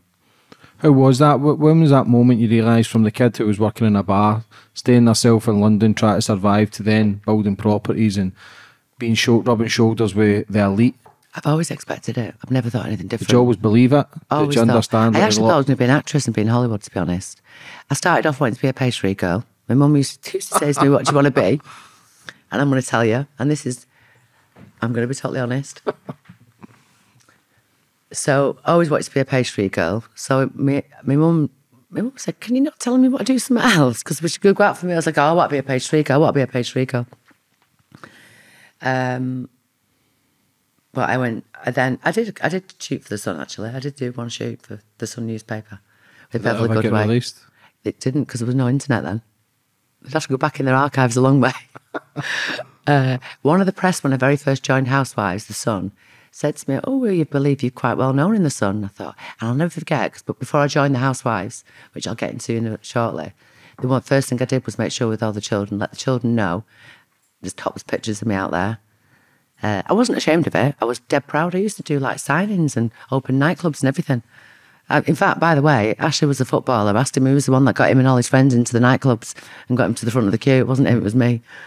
So, no, I've always believed, and this is what I've done, I've always had a vision that when I'm older, I'm going to have a big house, I'm going to do this, I'm going to be a Hollywood star. Didn't quite get to Hollywood, I always wanted to be an actress. I've always loved performing. Obviously, later on in life, I sort of did end up on TV, so I did sort of achieve my dream in that way. But I guess I'm very ambitious. And if I lost everything tomorrow, I'll start again. I'm never faced by anything. Fighting mentality. You said you never drank to 31. Why did you start drinking? Well, it's not that I started drinking. I'd have the odd drink. I just didn't really like the taste of it, really. I didn't really go out a lot. I don't really go out a lot now, to be honest. I've not saying I didn't drink. I'd get drunk maybe 3 times a year. I'd have a blast out once, 3 times a year, but most of the time I was the driver. How important is that for business to kind of be on the path and staying? No, it's important. Listen, drinking. I've drunk way too much when I was on Housewives, and to a point where even I could see you're going to have a problem if you don't do something about it, and slurring on TV, and but my family would never allow me to be like that. And like now, oh God, there's so much to tell you. I need to go back. Keep going back. Listen, we need to go back really. Then I can tell you about the drinking and stuff like that. But so again, being in Cheshire, I met lots of people. I knew lots of people, lots of footballers' wives, obviously because I was one myself.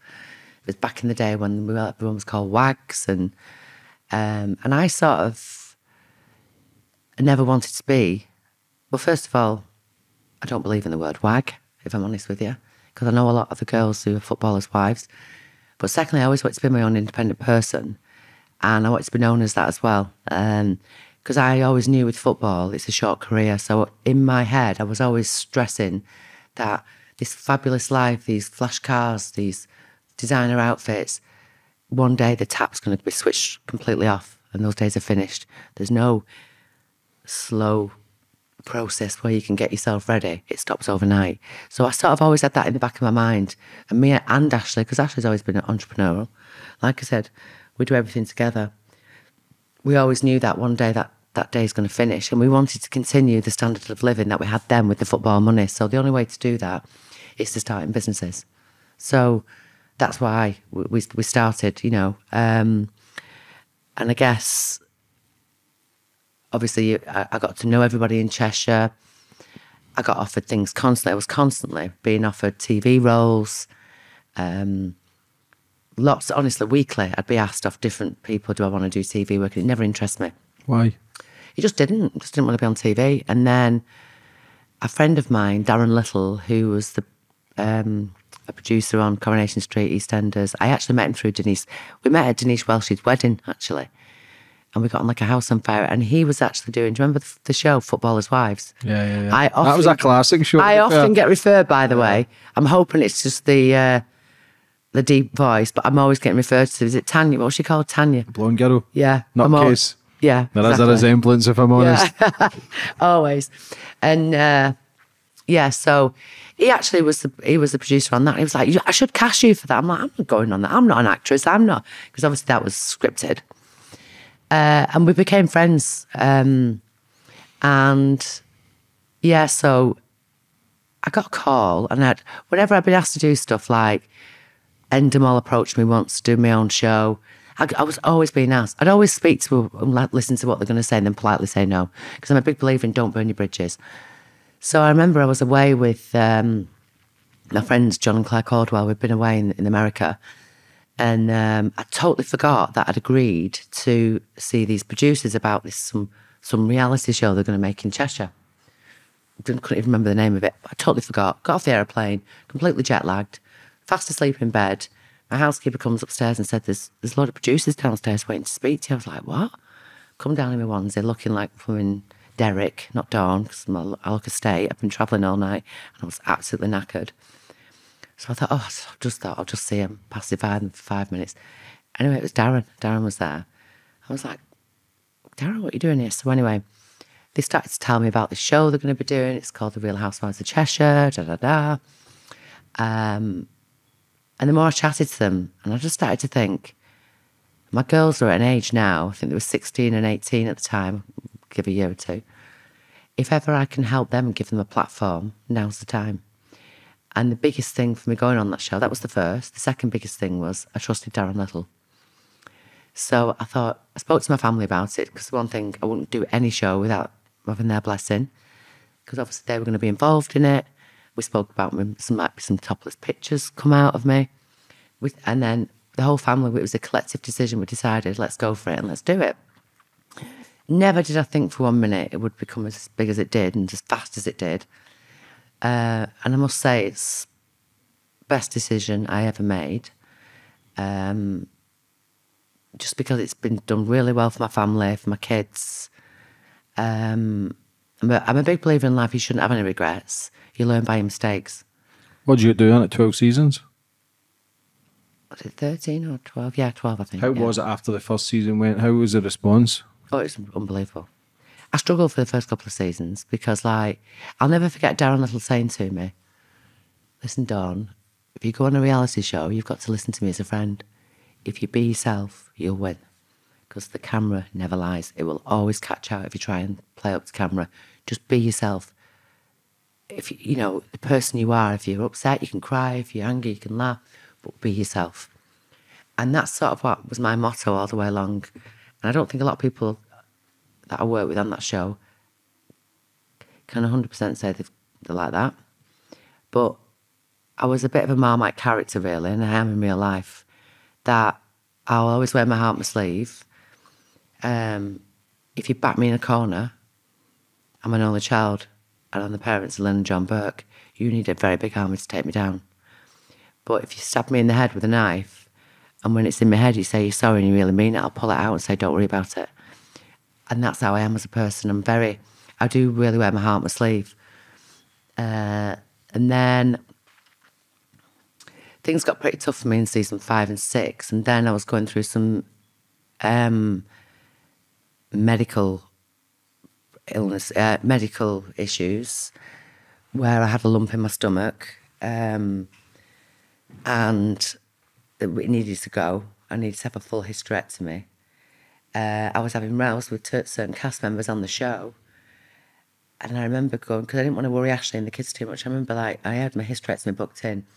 I remember crying at night thinking, what if I die? What if I've got cancer? I had all this stress going on the show.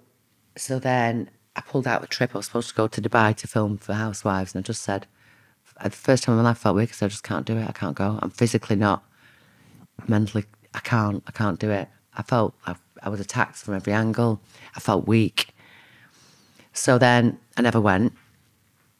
And then I went to, I'm not going to talk about cast members on the show because I don't think that's fair, because I'm not here to respond. I'm not going to speak about anybody in particular. I have got some amazing friends, you know, on the show, and I'm friends with the majority of the cast, and I still am today. And they're all great girls, majority of them. So I got booked in for my hysterectomy, and I went into theatre, and I was in theatre 7 hours. Thank God I had my hysterectomy, because when they tested I had lots of things going on. It wasn't cancerous right then as in then life-threatening, but it would have turned cancerous had it had not been removed, so I did the right thing. And it was a major operation. I mean, there was things said on the show that, oh, she's using a hysterectomy. And I mean, how can you use a hysterectomy as a storyline? It's a pretty major operation, a hysterectomy. But anyway, I came out of my hysterectomy and I resigned from the show. And when I resigned, I was never, ever going back. And we lived and breathed the show. I give my all to the show. I tried to be vulnerable. I tried to show the real me. I tried to show the crazy me. There was things that I showed on the show that I didn't particularly like what I saw. I think I touched on it before. I started to drink quite a lot because you drink when you're filming a lot. And I'm not saying the show makes you do that because they don't. People will often say to me about The Real Housewives, is it scripted? Nobody can make me say anything I don't want to say.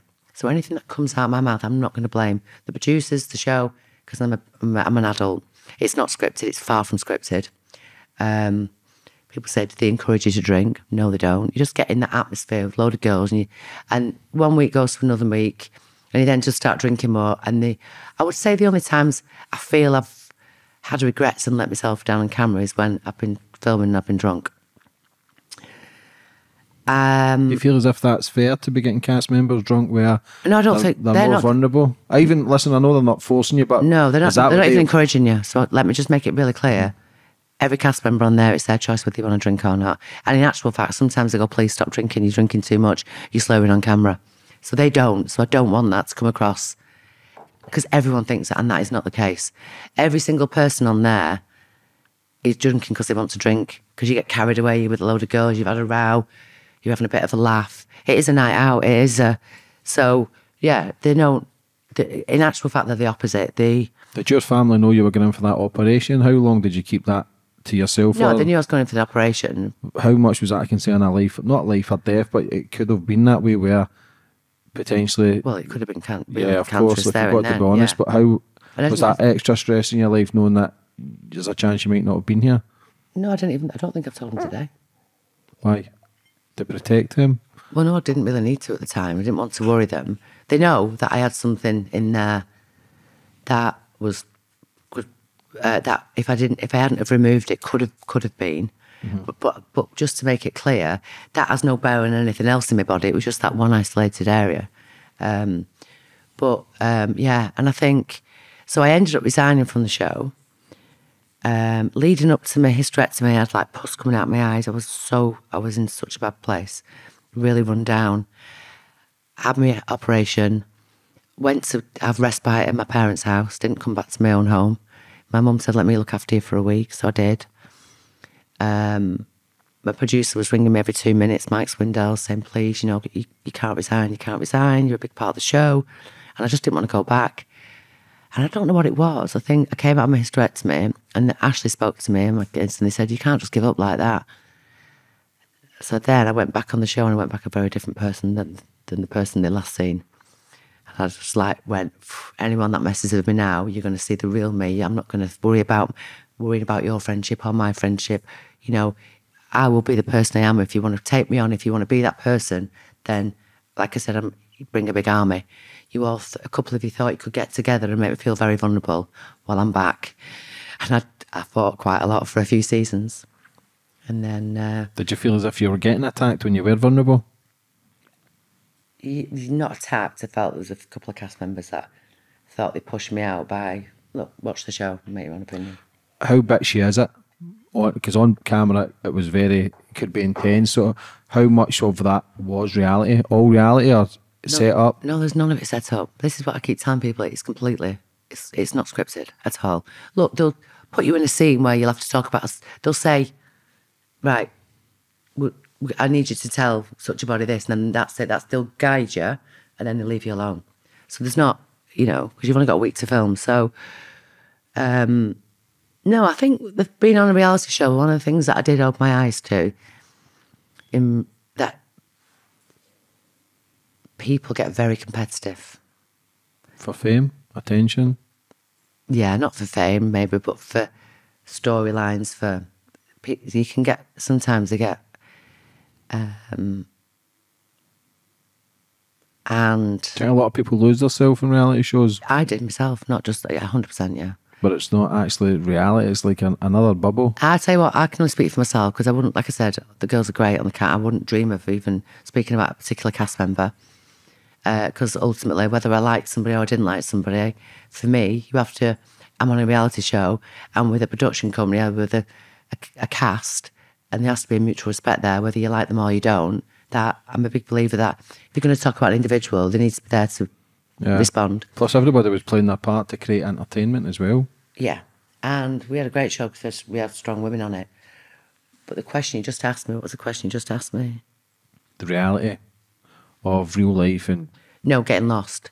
What I started to do is forget about my family, think I am going out a lot, because you like people coming over to you. It's a nice feeling. You like, I'd go out more. I'd be going out more. I'd be going out to bars more. I'd be mingling more with people. I'd be going out with the cast. And thankfully I had the family that I've got, because I don't think I actually put up with a lot. I'd say I'd be home at 10 o'clock and I'd roll in at 5:30 in the morning, you know, and I did it a lot. It wasn't for a long period of time. And then, yeah, especially in my last season, I then started to really understand what my life is about. It's not about being on TV. It's not about, because you have that many people saying you're great, coming up to you saying you're so lovely, nothing like you are on TV, you're great. Oh, it's Dawn Ward and the cat. Oh my God. And don't get me wrong, it's lovely. And regardless, even now, I still get people coming up to me. I will never, ever not do a picture, whether I'm meeting, whether I'm busy doing something, I will always give somebody, because it means a lot to them. But so I had an amazing following. The fans were amazing with me. I didn't think I'd be liked as much as I was, to be honest, because I'm quite a strong character. But I had so many great fans. I still have today. But what I did, I started to think I was it. I think I started to forget who I am, really. And I think I'm bigger. I was thinking in my head, I'm this star, I'm going out, I'm doing this, and you start getting carried away with the whole thing. It's a fake lifestyle. Yeah. And actually, I've got a family at home. Businesses. But my family are everything. Everything I've ever done in my life is to my family. I joined the show for the girls, but I just got lost. But only it wasn't for a long time. I got lost, and thankfully my family is strong, and they brought me straight back down to earth. And that's exactly what they did. So obviously you've been through the show for years. It was a massive success. What was the reason why you left that time and never came back? Right, so I was always planning that one day I'm going to leave. Obviously, I've got my family. But I think every season I say I was going to leave. Every single season. I think it's my last season. But I was so addicted to the show and addicted to the cause. And I lived and breathed Housewives. And I had some amazing times. I feel so grateful for the times that I had on there. But I was almost addicted to it, because I felt a responsibility for the show, because I was such a big character on the show, and the producers were amazing, and they sort of like, I felt I'd let them down if I left, because I was a big character, and because I was always involved in the drama, or I felt I'd be letting people down if I left, you know. So every season, my family would say, "This is your last season." I'd say, "No, I'm going to do one more."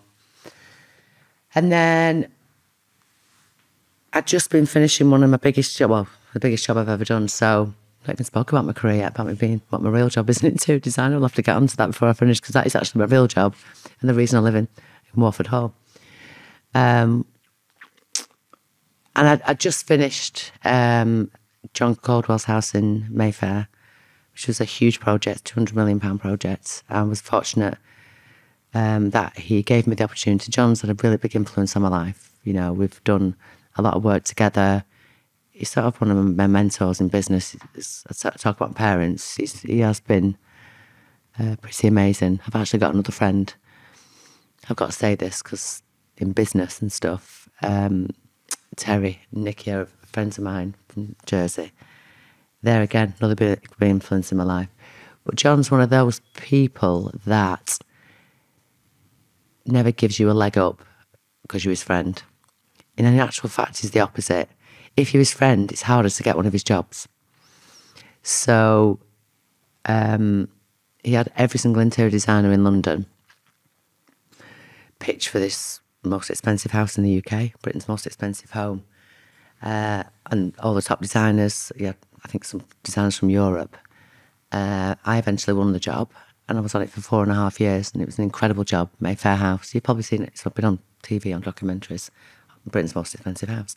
So I was the lead designer on that, and it was a really hard job, as in he was great to work for because he has a lot of trust in me, which made me want to work even harder for him.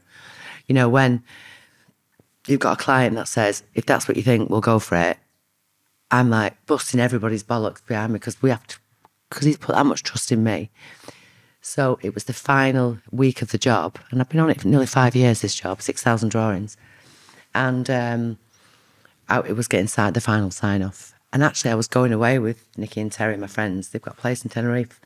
And the following day, after me seeing John Caldwell and getting this job that my whole team have worked 5 years on, I think, if I do this and John Caldwell loves it, I'll have a quick meeting with my agent. And then I'm going to Tenerife in the morning. Went to meet John. The meeting went amazing. He was delighted. Went to meet my agent. I'll tell you what happened. I'd had an ulcer in my mouth and I'd been on a drug called metrodiesel, which you're not supposed to drink alcohol on. And I went to meet my agent, and I was with one of my team at the time because she'd been in the meeting with me. I had 2 glasses of wine only. I was really slurry. I mean, even I can have a lot more than 2 glasses of wine before I slur. I was really, really slurry, but in a great mood. So I said goodbye to my agent, Mark, because I was on the 740. So I said, I had a girl called Jenny work for me at the time. She was staying in London to do some finalisation with the job. And I said, right, I'm going away tomorrow, I'll see you. Jumped in the car to get the 740 home. When I arrived at the station, it was absolutely heaving. So there's some kind of problem. You couldn't move on the concourse, is it? Mm-hmm. So, anyway, so I'm feeling a bit tipsy, but I'm on such a high. I've just signed off the biggest job of my life. It's done. I've achieved it. As soon as I get up in the morning, I'm going on holiday. Job done. So I'm in a really good mood, and I've seen these 2 boys and this girl arguing with the customer services girl, but this one lad in particular, he was screaming his head off. So I went over and I was like, come on, just leave her. I said, it's not her fault. I said, look, we're all delayed. There's no, just leave her alone. I said, I know you with your Botox face on that show. Do you know what? I'm the kind of person, if you go at me, I'll go back at you. But that day, he could have said what he wanted. Nothing could have made me in a bad mood. I was just on a high. And he went, who do you think you are with all your wealth? So I leant forward and I tapped him and I went, well, at least I'm going on first class, because I'd rather like to say something to him like that. He went, I'll show you. You've just called me a Jewish cunt. I went, what? He said, you just called me a Jewish cunt. I said, what are you talking about? I had no idea the guy was Jewish, by the way.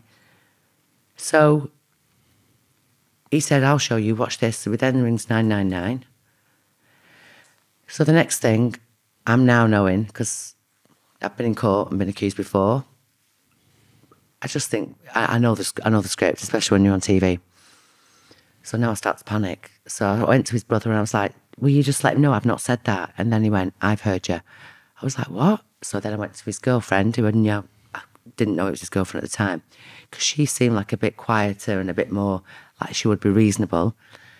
And I said, please, will you please tell him I haven't said that? Have you heard me say that? And when I really did panic is when she didn't look me in the eye. She looked straight at her feet and said, I heard you as well. And at that point I thought, fuck, I am in trouble here now, because I've got 3 people saying I've said that. And especially in this day and age, anything to do with any kind of racism is a very serious issue. And it's something I'm very against. But for me to be accused of it, if I'm being honest, apart from being a paedophile or a rapist, I can't really think of pretty much worse things to be accused of. And so at this point I started to panic. I was really crying. I'm thinking, oh my God. So I thought, just get out of the way. If I step away from them, they'll just leave me alone. Just look the other way, you know. Anyway, the next thing I know, the police turned up. At this point, I'm really crying by this point, and I'm saying, but I haven't said it. I don't know he's Jewish. How will I know he's Jewish? Anyway, long story short, because I'd rather speak to you about the court case rather than the incident. They then take me to the police station, arrest me, put me in handcuffs. The week before... Handcuffs? Yep. But the problem... Well, they took me to the station... Handcuffs or what? well, this is what they did. So I was crying. They didn't handcuff for me at first. This is the problem they got when they got to court, because I don't understand the law. They took me to there's like a little station on Euston, and they took me inside. And before all this, he was screaming his head off, going, she's a racist, she's a racist. And I remember one of the train platform managers, who was actually really nice. And thankfully, he was there, because he was the only independent witness. Came over and said, just say sorry to him. I said, but I haven't said anything. I haven't. He said, just get on the train and say sorry to him. I said, but I haven't said anything. So when the policeman turned up, quite a junior officer, they took me to, there's like a station at Euston, a police station. They were trying to tell me, this young man was trying to tell me to go in this room. I'm saying, I don't want to go, because it had no windows and I'm claustrophobic. So I said, am I being arrested? Because I need to know. And he said, am I being arrested? He went, go in that room. I said, no, am I being arrested? He went, do you want arrested? And next thing, boom, he put handcuffs on me in the station. So then I was really panicking. I was like, please, I'm sorry. It was awful, honestly. It was the most traumatic experience. They then took me from there to, which I thought they were taking me on, letting me go. After I told them, explained the full story. I said, please look on the CCTV footage. Have you got any audio? I asked all those things. But I promise you, I haven't said anything. I didn't know he was Jewish. Why would I say that? How would you know he was Jewish? I told them I said, please go and ask the customer services lady. Anyway, the long and short of it is that I thought they was putting me on a train, but the law says they can't put me on a train because they've arrested me and put handcuffs on me, which apparently you can't take them off them. Once you've arrested someone, there's a law in it anyway. I didn't know at the time. I thought I was going home. When I got to the bottom of the steps, there was 3 police vans waiting for me. They put me in the back of a police van. Oh, God, it makes me upset. I was begging them. I was like, please, please, please, I beg you. Because I have got a real problem with claustrophobia. I did 4 years before I could go in a lift. I was begging them, please, I'll do anything, please, just put me in the back of a van, please don't put me in, I'm claustrophobic. And anyway, they put me in the back of a van, and it had a piece of glass in it, so the man on the other side could see me. And they drove me to Wimbledon police station, an hour. And then, so the week before, so I stopped smoking 7 years, well, more than 7 years ago. I smoke vapes. But occasionally, once, twice a year, I would have a cigarette. But I'm talking one cigarette once, twice a year, because you can see I've got my vape. Since this, I've actually started smoking a bit again, which is a bit annoying, really. I need to slap it on the head. But, You'll get there again. Pardon? You'll get there again. Yeah.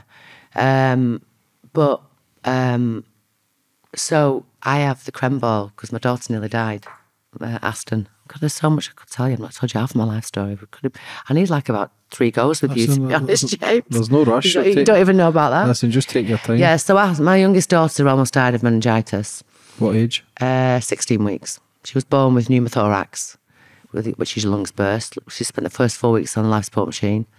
Then when she was 16 weeks old, she became... she got streptococcus septicemia. The doctor said she had less than a 50% chance. If she survived, there was 50% chance of brain damage, deafness and blindness. 85% chance of brain damage, deafness and blindness. As it happened, that day never came, thank God. Oh, good stuff.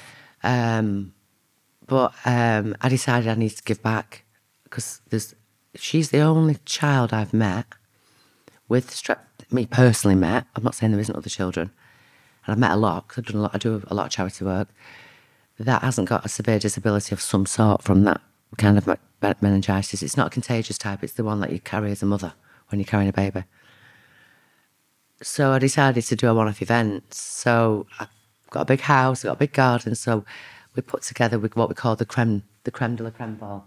It was a one-off event we did on the front lawn of our house. There was 450. I never thought we'd sell a ticket. We sold 450. Long story short, 10 years on, I was then on my 10th year of the creme ball, and we hit just over £1 million with raised for charity. When I do the creme ball, loads of people come in the house. People leave cigarettes around the house. They leave bottles. I'm talking like a few hundred people come in the house from the marquee.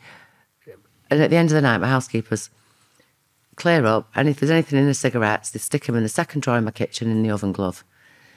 So whenever I do have a cigarette, I don't need to buy cigarettes. I always say, there's always, because they have the creme ball, there's always, or events. I have quite a few events in my house. There's always fags in the second drawer in the kitchen. Sometimes there might be 2 in it, sometimes there might be 10 in it, sometimes it might be a full packet. So as I was leaving that morning, I was late for the train, I said to my housekeeper, just chuck us a packet of fags. She chucked me a packet of fags, put them in the bag. And this is the thing that people don't think, because when you see what the press said about me, it said that I blamed my housekeeper for the next bit I'm going to tell you. She took me a packet of cigarettes. It's exactly what I asked her to do. I get to London. As it happened, I never got a chance to have a cigarette that day because I went to meet my agent, and before I knew it, I was back at the station. When I got to the station at Wimbledon, they said, "Can we check your bag?" I was like, "Yeah, of course you can." They checked my bag. As they opened the bag, in the cigarette packet, there was, well, I thought at the time it was cocaine, a packet of cocaine. When I actually got to court, it was an empty packet of cocaine that had, I think it was something like £3.60's worth. Okay? So an empty bag, basically? Yeah, well, a Cheshire empty bag, probably. Yeah, Glasgow as well, yeah. Now, at the time when I was mortified, saying, "Please, call my housekeeper."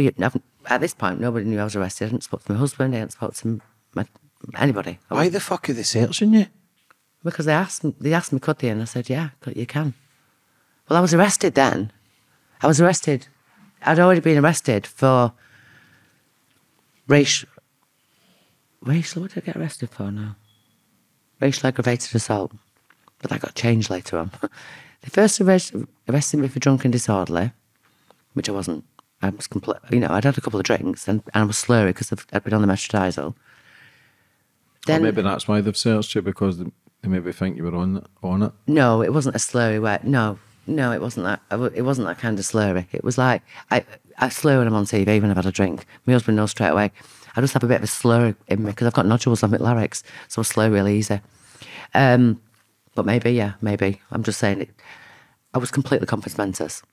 I was just very, very upset and panicking. So when I got to the station, so I said, "Please, I don't smoke." I said, "If you call my housekeeper now, ask her, do I buy cigarettes? Ask her, where did those cigarettes come from?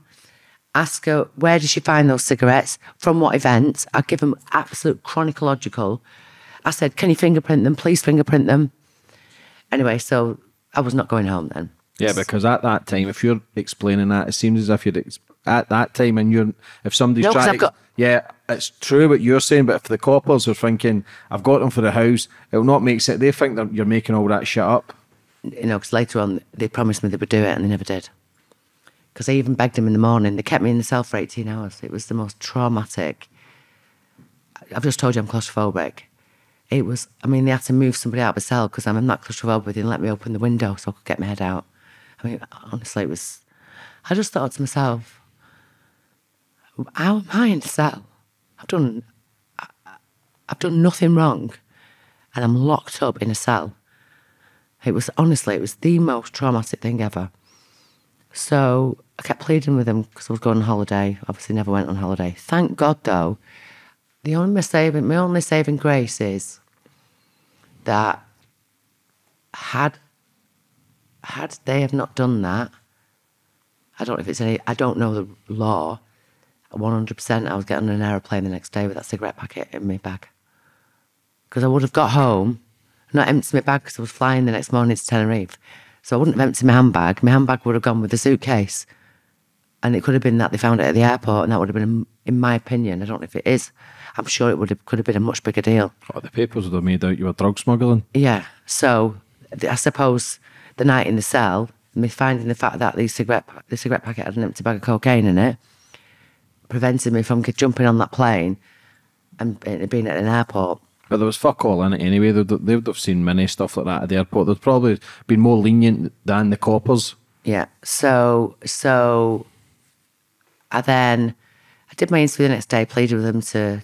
But you thinking in the cells at that time, are you thinking somebody's called you a racist, they found a bit of gear, you thinking your life my life's ruined? over.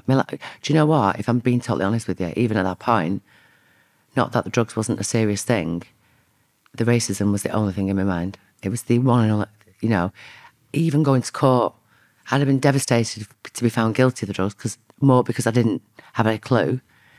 But I would take that all day long to prove my innocence against racism. Yeah, a few gram in your pocket. Listen, it's nobody would have batted an eyelid. As it happened. It's fuck so all. when we get to court, there was things like. How long did it go on for before it went to court? Well, so we went into lockdown after that. So I lived with it over my head all through lockdown. Didn't tell anyone in the show. When did it break in the press?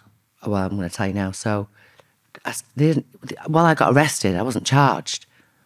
So I don't need to tell anyone because I've not been charged. I never thought for 1 minute I was going to get charged. I asked them to fingerprint the drugs. I asked them to get the CCTV footage. I pleaded with them to speak to the customer services lady. Just because he said, I'm saying, how on earth could I be charged for calling someone a Jewish cunt? Sorry, I don't even like saying it now. I'm scared of even saying it even those words. That's what you're charged with saying? Yeah. So it's in public domain? So, and there was other things said. There was things said that I said to the girl that she's a disease. I have never, not only have I ever said that to anyone, I have never heard anyone call anyone a disease. Have you ever heard anyone say, you're a disease? I've never even heard of the saying. Yeah. But the lies between the three of them, it was terrible. But there was big points that I'm fortunate. I owe my life to a lot.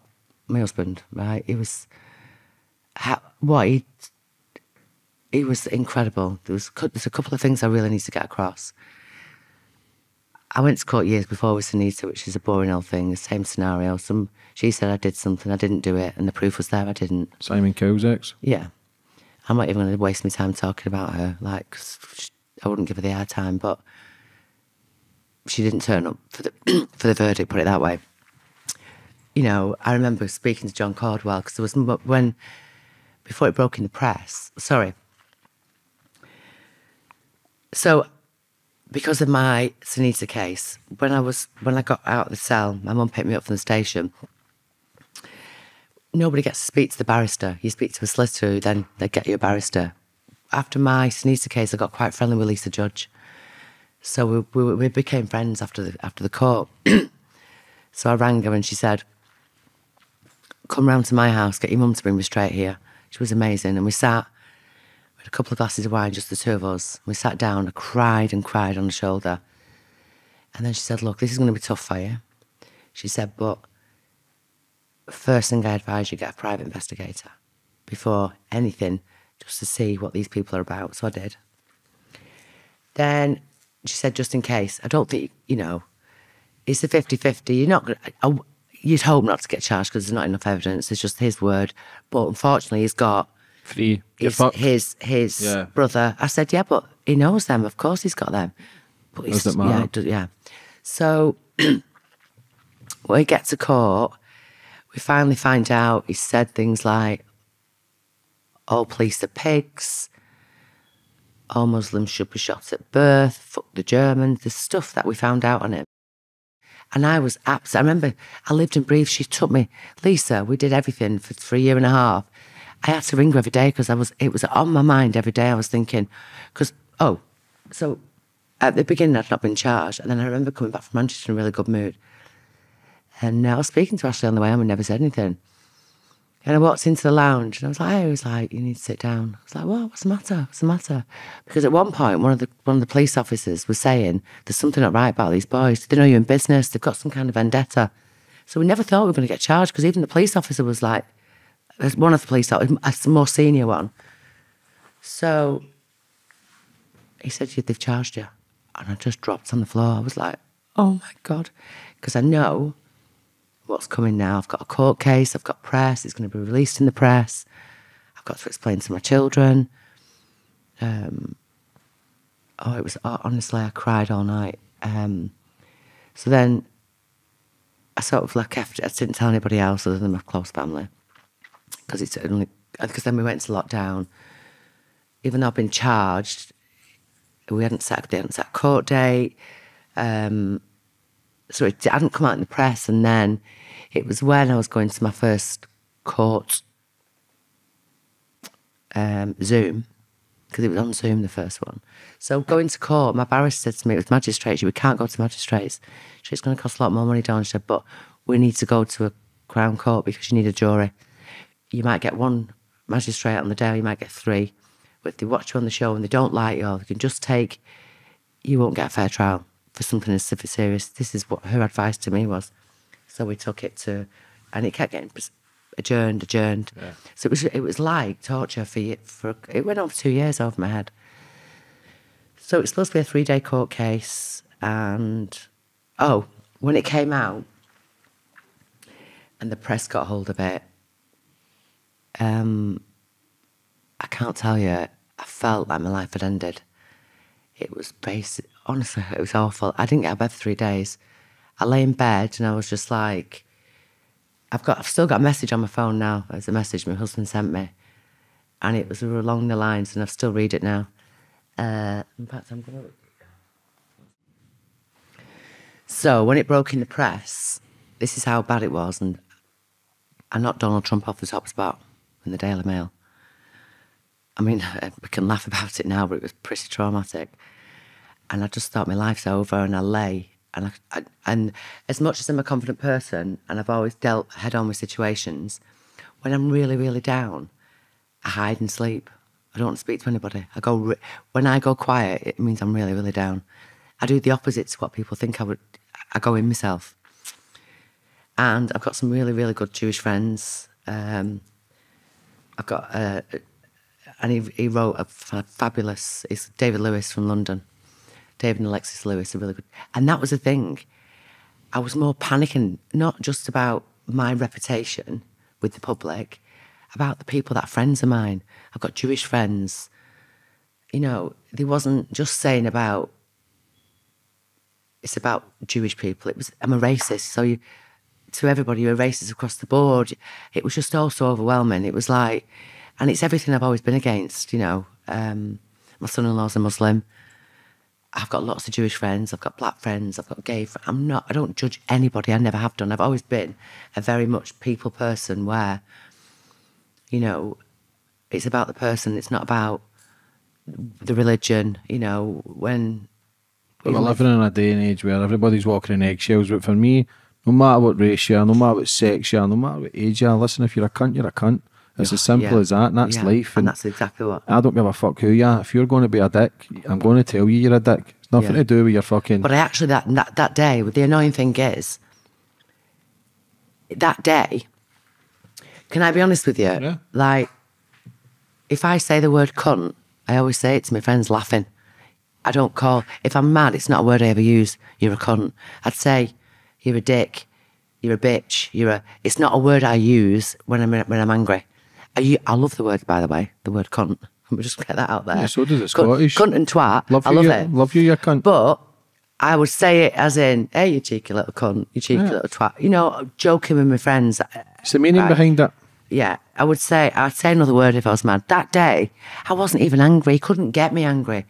I was going on holiday. I just signed off the biggest job in my life. So anyway, it comes out in the press. It's honestly everywhere. And I just couldn't get out of bed. And nobody forced me to get out of bed. My kids were trying to console me. Were you suicidal? Huh? Were you suicidal? No. I wasn't at my worst at this point. The worst was after the court case. And I'd got a message off Ashley and it just said, I've got some really good friends that said, you know, Alexis and David Lewis, who were Jewish, were very, very, very good friends of ours. It was more explaining. Now it's in the press. This is what my husband's trying to tell me. So he said, hey, Dan, I've left you in bed to rest. I've gone to the gym, then the architects in Manchester. Call me when you're up and feel better. The worst has gone. God, it makes me upset. And it's already history, although it appears shattering to us lot, to most of the world, and people with their own problems. It's nothing more than a 1-minute read. That's now history. I really don't think we could ignore speaking to key people in our life and friends. I would make a list today, even just a little text message, but just to call people, starting with my dad. Oh, fucking hell. John Caldwell, Dave and Alexis. And then, with my eyes are watering into it, and then we can start to repair everything. You have so many good friends, and a family that adores and loves you. So rest assured, we will come through this stronger than ever. I love you. No rush for you to get out of bed. So I literally just thought, for everything I've talked about today, my interviews about my parents bringing me up and about being strong, I thought, this isn't just about me, this accusation. This affects my whole family. So me lying in bed's not going to help them. I've got to get up. I've got to go and beat him. And I've got to go and prove my innocence. So then I was dreading ringing my friends, dreading ringing. And you know, every single one of them said, stop right there. I remember David Lewis saying to me, stop right there. I don't want to hear any more. You don't ever have to explain to me. You're one of the least racist, but you know, John Caldwell was amazing. Ashley's dad was incredible. We never told his dad because his dad's in his 90s and we didn't want to worry him. I mean, my parents knew right from the beginning because we didn't want to tell his dad unless he really needed to know. He actually wanted to come to court. So we get to the courts. So with Housewives, I sort of decided then, because goes back to the question, why did I leave the show? That man would have probably never known who I was had I not been on television. I do think if I'm being totally honest with you, I think with the police system, jury, CPS, when you're somebody that's a public figure, I don't think you get treated fairly at all. I think if it was Joe Bloggs on the street and the police officer said this and they found, I know people that told me they've had loads of bags of coke found and they've took it off them and sent them home. I'm not saying that that's right. I'm explaining when you're in the public eye, I think then they're too frightened of making a decision at CPS. They'd rather send you to court and let the jury decide or the judge decide because they don't want to be the one seen letting off somebody on the television. I do truly believe that. Because my court case, throwing a napkin at St Anisa is a waste of public money. And we went to court because I threw a napkin at her. I mean, that's what we're dealing with. So I've then got to grab every bit of evidence. We go to court. My barrister, Lisa, has held my hand for 2 years emotionally. She's one of my closest friends now. She's incredible. I was petrified. It should have been a 3-day court case. We're in court 9 days. He got up. He told some big whopping lies, like really big whopping lies. First of all, he told the police officer who was a special constable, because obviously he wants me arrested.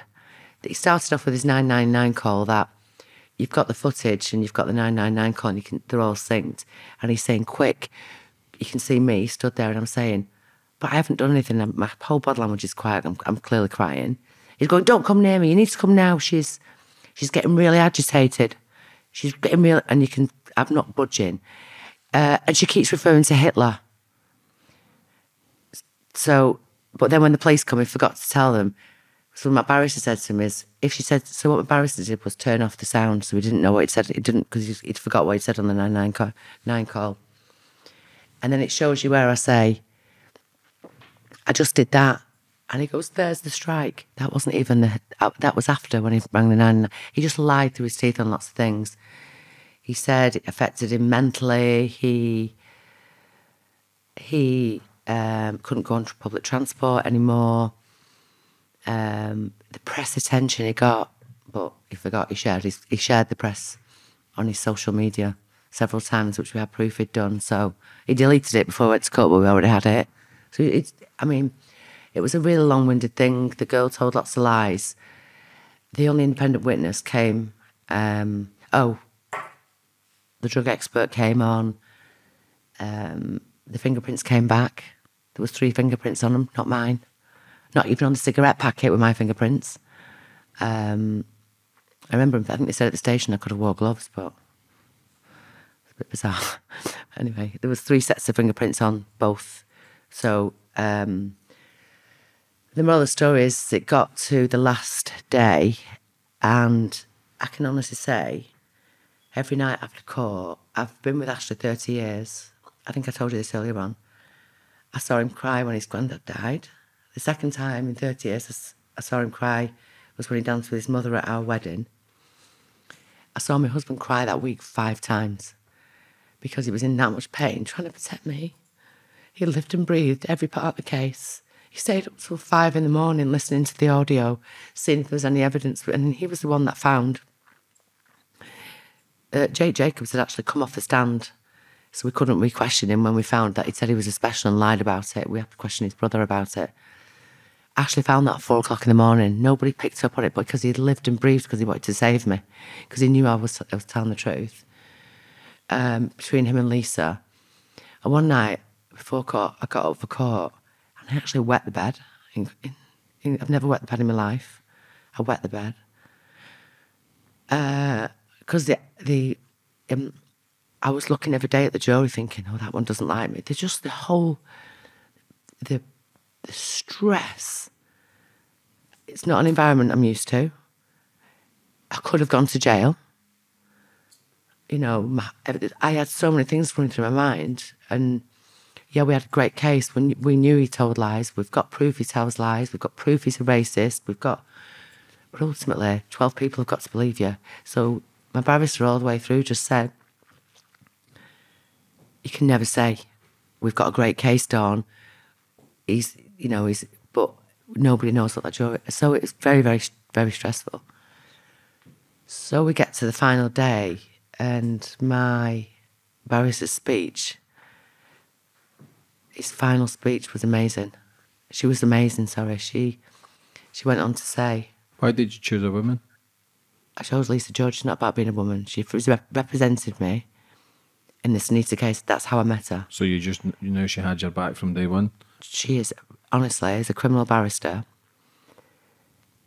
if I was a billionaire, because people say it's about money, it wasn't about money. I didn't win. I won because because what we proved, that our case, everything we said was the truth and justice. And so I'll get to the jury in a sec. So it was all there, the evidence. The police hadn't even investigated it, hadn't even spoken to the one witness that witnessed everything, was the customer service. They hadn't even interviewed her. They had no statement from her. The only statement we had from an independent witness was the train manager, who was the one that told me to get on the train. And he got on the stand and he said, when I came here, she was very clearly upset. He was very aggressive. He was shouting, she's a racist. I told him to calm down. He was swearing and shouting. My barrister said, what was she doing? He said, she was clearly upset. He said, how would you describe her? He said, she was actually very nice. And he said, she grabbed my hand and said, please help me. And my barrister said to him, this was an Asian man, I forgot his name now, a train manager. And she said to the gentleman, is there anything on him that you could see he was Jewish? And not only did he not say no, he said absolutely not, because he didn't wear what are they called? What the hat's called? Jew? I don't know. Yeah, anyway. He didn't have... thing. Yeah, he wasn't an Orthodox Jewish man. They were 2 young lads. In fact, if anything, I think he looked more Italian. I've got friends that got a little bit of a Jewish look, from the Jewish community. But I promise you, I had no idea he was Jewish. Neither did the independent witness. Neither did the policeman. The policeman was interviewed, when he saw all the evidence, because he was very junior. The officer that arrested me was extremely junior. And in actual fact, he'd been off with nerves, I think. I felt really sorry for him. When he actually was up on the stand and he looked at all the evidence, she actually said, knowing now, and you've seen all the evidence, do you think it's been investigated correctly? Knowing what you know now today, would you want this lady being found guilty? And he said no. And he actually smiled. I felt sorry for him. He smiled. Even though he arrested me, even though he put me in the back of the van, that's how soft I am. I actually felt really sorry for the officer. And then it came to the final speech, and my barrister it was the most emotional, traumatic thing, that final speech. I cried a lot in court. When I saw the footage on the body cam of me pleading with them, please don't put me in the back of the van, it was really difficult for me to watch. My husband was crying, I was crying, it was really bad. And every day you're like, when you're in court, you're thinking, I'll put my crisp there because that'd be good luck. We've got to do this. And we ended up going a bit doolally with it because I was so panicking about I was going to get found guilty. And she got to the final speech and she said, I love going on holiday. She said, I got to Euston Station. I can recite it word for word because this last speech will stick in my mind for the rest of my life. So she said, my husband still today he actually can't get the final, you know, they do the final speech. Mm-hmm. He said, I'm going on holiday and I was at Euston Station and I seen this family, they had like suitcases. She thought, oh, I wish, this is her speaking to the jury. She said, I wish I was going on holiday, but unfortunately I've got to come here. She said, how many of you when you go on holiday, you go in W.H. Smith's and you think, I'll buy a good book? And you go to the top of the thing and you grab the book and it says, and you buy it because of what it says on the front of the cover. Racial aggravated assault, possession of a Class A. I had 3 counts because I had racially aggravated assault against Jake Jacobs, but I had the same against his brother because his brother heard it. So I had 2 counts with that and then the drugs, possession of a Class A. So she said, here's the front cover of the book. Racial aggravated assault, possession of a Class A. She said, I'll leave that thought with you. Then, because my husband's at the back thinking, why is she going on about books? Why should I reminding him about all the evidence? So she then went into all the evidence for an hour. She then came back. She said, I want to bring you back to that book. She said, do you know what's special about this book? Oh, hang on. She said, how many of you have bought a book and when you read the end, it was nothing like what it said on the cover? She said, but you know the difference to this book's got 12 authors. She said, that girl there, how many of you, she said, I've got it all wrong. How many of you have got a bedtime story by your mum and dad, your auntie, your uncle, your brother, your sister, and when you get to the end of the story, they said, and lived happily ever after. She said, this lady can never live happily ever after because unfortunately, the damage is already done. She said, but you know what's special about this book? She said, it's got 12 authors and you can simply write the end. And then she sat down. It was so unbelievable. The jury went out. This is the best I've ever done. This is the least I've ever cried telling this story. I'm quite proud of myself. The jury went out and it was painful to watch my husband pace. When I say pace, count door panels. It was awful. It was awful. So it was getting towards the end of the day, and when you're in court, you'll know this, the bad thing about being in court is the first part is all about what you've been accused of. So the press, you see all the negative things. The jury look at you funny, the judge looks at you funny. Everyone thinks, oh my God, have you done this? It's a horrible feeling. It's only when you get halfway through the case and we can start to prove the other side. But for the first 3 days, but the press don't report all the good things that are being said. What about what he's lied about this? What about, because it doesn't sell newspapers. And that is what's traumatic and so damaging, because even now, when I go on Google, we're trying to get it taken down, I've been racist to what's the place called in where the Holocaust, Auschwitz, I can never say it. Because obviously her grandfather was part of that, which is terrible, but I've called her a disease, and they're the headlines. One, I've not called her a disease. Number 2, I don't know you're Jewish. Number 3, I've never met your granddad. I don't know any of it. So how dare you put a big headline? It's shocking. So they went out, and the jury came back, and there was this one member of jury that was in the middle, that all week you cling on to hope, and you look at a jury member and you think, I think he might have had a little smile at me, or you cling on to everything. But there was this one girl that I thought she really doesn't like me. Lisa said, we used to talk about the jury every night, saying, do you think they do? And I think the man on the left might like me now. And it's horrible, horrible, horrible. And so the verdict, so it was about to come to the end of the day, and she asked the judge, even if they haven't reached the decision on all 3 counts, can we see if they've at least reached a decision on counts 1 and 2? And he agreed to it. And they came in, and they said they'd reached decisions on count 1 and 2, so it was the racism. My heart was pumping out of my chest. It happened so quickly because I thought it was going to have to go through some of the stuff. It just said to me, "Stand up, Mrs. Ward. Do you, the jury, find the defendant," I can remember it like I'm watching a film, "Mrs. Ward, guilty or not guilty of count?" And I remember having my chin so far up in the air. I just took a deep breath, closed my eyes, and I just looked at the person that I thought didn't like me, who's never once caught my eye for the whole week, this one lady in the middle of blonde hair. And she just turned around and went, "Is it unanimous?" "Yeah, is it unanimous?" Or "Not guilty." I went, "Ugh." And when I say, two jurors cried, my barrister had to hold back because the noise I made, apparently you can't make it. It's like my barrister told me what it's called. It's like it's like something that comes from within your chest. And I just collapsed on the wall and broke down.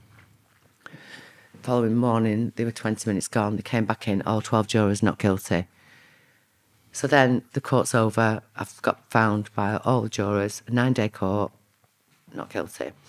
But what was absolutely remarkable and really grateful is I'll never be, I mean, I've said this time and time again, I owe my life to Lisa Judge and Ashley. I would have never got through without them. But every single jury member waited an hour outside the gates. And when I went outside the gates, they all came over and gave me a love and said, "You should have never, ever been in this courtroom, what you've gone through." And I remember turning around and saying to the girl, "Oh God, I thought you didn't like me." And she went, "Oh no, I liked you from the beginning." It's quite funny actually because she's strong. Lisa Judge is strong. If you are going to be a liar in front of Lisa Judge, she will catch you out every time. And I remember before going into court, John Caldwell ringing me, and he said to me, "All you got to do, Dawn, is tell the truth. Yeah, you are up against 3 people, but it's a lot harder to lie on a stand than it is to tell the truth." So when I got outside, one of the other jurors said, "I think I'm in love with your barrister." And another one went, "I'm not, she shits me up." She actually couldn't travel back with us, but I owed my life to her. But then, I guess, then I should be on top of the world. I get on the train, just really quickly something that I forgot, and this is why I broke down in court. When I actually told my children that what I'm being charged for, I think my daughter was 10 at the time, and she said, I told my 13-year-old, my 12-year-old at the time, my older girls already knew. Charlie said to me, I already knew. She'd already been earwigging over the past 2 years. Aston said to me, and this is what made me want to fight more than ever. She said, I explained to her, she said, "If you go to prison, Mummy, will they let you out at least once a week to see us? Or can we come, you know, or will you come home every day?" I said, "They won't go to prison," because I didn't want my daughter worrying about my prison. She said, "The other thing, I want to help you." She said, "I'll tell you." She's just started Instagram. She said, "Somebody called you a crackhead on Instagram on my DM." She said, "But you know what? Don't you worry, Mummy. I know your head's not cracked." And it was the innocence of that. She obviously didn't realise they meant crack cocaine. She thought they meant my head was cracked. I just thought, I've got to fight this for my kids. Somebody messaged your 10-year-old daughter. Yeah. Says that. Well, really, yeah. Fucking scumbags. Oh, no, I mean, Taylor, we got messages that Taylor's a racist. She's only with Riyadh. Sorry, Taylor's only... was she pregnant at the time? I can't remember. Was she pregnant? No, before she got pregnant. She's only with Riyadh because he's Muslim, to hide my racism. She's racist herself. She's only honestly, the things that people said... when in actual fact, the only racist person in that courtroom was him. He's done it again. I've had somebody contact me on Instagram. He's accused them of the same thing, a work colleague of his, and he's told them he's apparently, you know, I've seen racist slang on his Twitter, but he's deleted them all now. Obviously, I've got them all. The only person racist in that room was the person that was accusing me. And what's the most upsetting thing about the whole thing is, for me, somebody who accuses, and I genuinely think that they should bring this law in because it gets thrown around too much. If you accuse someone of being racist and you're proved to be, that the person that you're accusing is proved to be innocent of not doing that, then that should be a crime in itself. Because to use your race as a weapon, I really do think it should be a criminal offence. Because you let me tell you, it cost me thousands and thousands of pounds, that court case. it costs the taxpayer the same because it's CPS. He doesn't pay a penny. And by the way, when I get found not guilty, I don't get any money back. Yet that man is allowed to walk away. I've wasted all that taxpayer's money, been found to be a liar. I've been found not guilty of 12 jurors. How is he allowed to walk away and not have any kind of repercussion? What's going to stop him now doing it against somebody else? Fortunately, I had a good family around me. Anybody who makes false allegations should be in prison. Or there needs to be some sort of crackdown for it, for anybody, whether it's no matter what kind of crime it is. If people are telling lies, they deserve to be put in jail, for me personally. But there's too many accusations, and the thing about the press, they're jumping on accusations. Accusations destroy lives. Accusations make people suicidal. Accusations kill people. So there needs to be more protection for... Well, I thought I was a strong person, and I got through that, and I thought the worst is over. So we got on the train home, but we came back to... I was living in Dubai, by the way, so I moved to halfway through. When it came out in the press, I've missed this bit, when it came out in the press, and we went to Dubai, I just wanted out of the UK. I wanted out of the UK. I didn't feel safe. I didn't feel I could travel alone. I didn't feel I could have a few drinks. That situation made me feel so vulnerable. I don't think I will ever be the same again. I'm not as open with people when they're talking to me. I'm very, hi, yes, no. I used to be very chatty with people. I just don't trust anyone now. I don't, actually, my husband always says to me, don't go to London again. You have to travel with somebody. Always, and it does scar you, it does. And I just thought, I don't want to be anymore in a country where, even though I've been found not guilty, you'll never get rid of that tag. It's like, I probably won't work in TV again. No, you've been found not guilty. I was placed, you Google my name, it's James English Fug. Women beater, 2 women accused me of pulling hair, kicking, punching them, spitting on them. My saving grace is I had the CCTV. All charges were dropped, never get as much as a fine, but the papers still run with what I was charged with. And that's the problem. CCTV. They had I don't really give a fuck anyway, to be honest. No. As a man, but you kind of do, but then again... I think it's great that you feel like that. But if I'm going to be honest with you, I'm a really strong person myself. And it's easier for me to say I don't give a fuck. Yeah. But in actual fact, I really do. I live my life now. I get it, yeah. So I came from court that day. All my family were amazing. I have got the most incredible family, and this is what I keep saying to you. My biggest attribute in life is my kids, my husband, my parents, my aunties, my uncles. I came home and they were all here. And they know I'm quite gregarious, so they always like people around me. And they all stayed the night. And we all had a drink, we all got drunk, we all celebrated. I should be on top of the world. The next morning I woke up, we've done a big cup breakfast, and it's my favourite part with my family with me all around the table having a fry up. We're all chatting, small talk. And all of a sudden my face started twitching, my hands started closing, my jaw dropped, my head was twitching. And I kept saying there's something wrong with me, so I can't stop. My heart was beating. And I ended up where I was that bad that I had to go on beta blockers. I ended up with post-traumatic disorder. And I'd obviously kept it going for the court case. But as soon as it was all over, is when all the symptoms came out. I mean, I was only on tablets for a few days, but I did something that I've never done in my life. I'm always with Ashley, I'm always with people. I don't really like my own company. I don't mind it for an hour. But I'm that kind of person that likes people around me. And I left my family, Ashley, my kids, and I got on a plane and I told them I'm going alone. I'm going to go a week earlier than everybody. And I went back to Dubai. I had a shower, I put my pyjamas on, I watched Netflix, I went on walks, and that's what got me into walking actually. And I thought, I don't want to be on tablets. I want to get off them. I need calm in my life. I need positivity. And slowly but surely it started to mend. I still will never be the same, but I can't tell you how much it affected me. It's the most traumatic thing. And something does need to change, because how can you go away and do that to somebody else? I was lucky because I've got a big support around me, and we got through it. But people do that to people, they don't get through it. I could have been in jail. I could have been racism. My lawyer said, I don't think you'll go to jail, but the worst case scenario is you can go to jail. They could have made an example of you Yeah. where you're spending 12 months. Yeah. But anyway.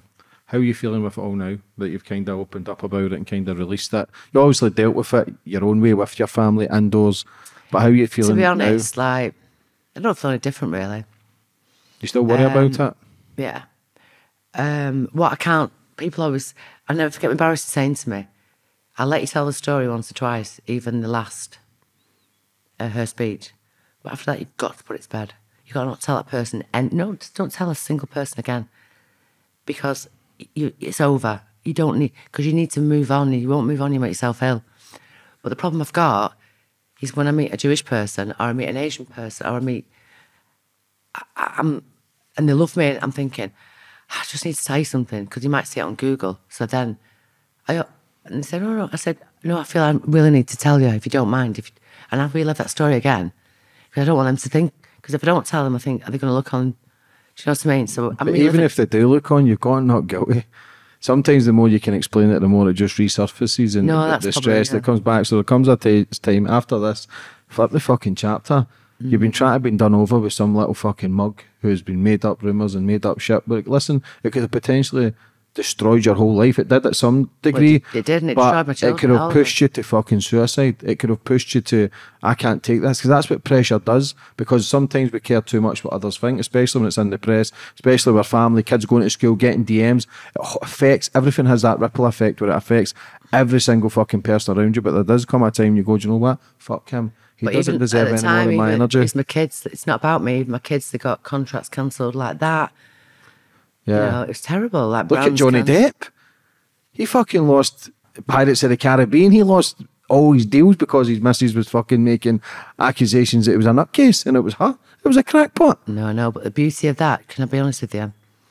If I could wish for anything, because I've not explained it great today because I'm a bit emotional. If I could have one wish, I wish to God we could have filmed our court case.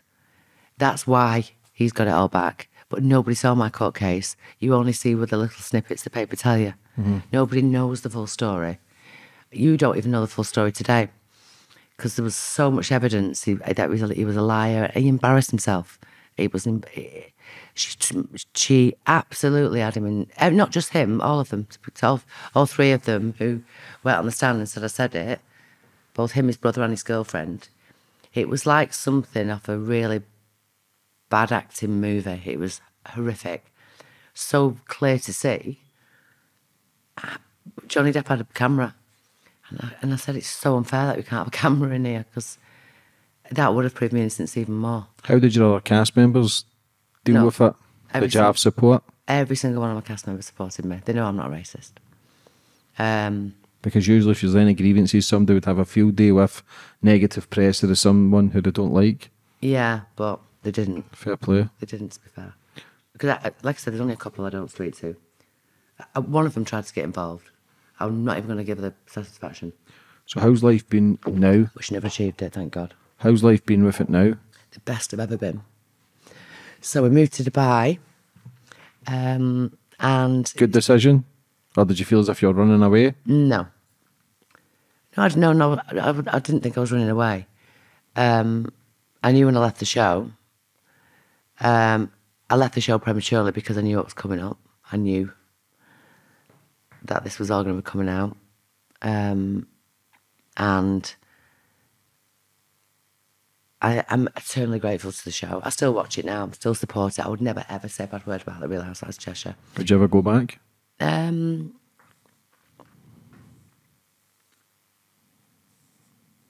No, not as a cast member, no. Too long a fucking delay, that means you will. No, I wouldn't. No, I wouldn't go back as a cast member.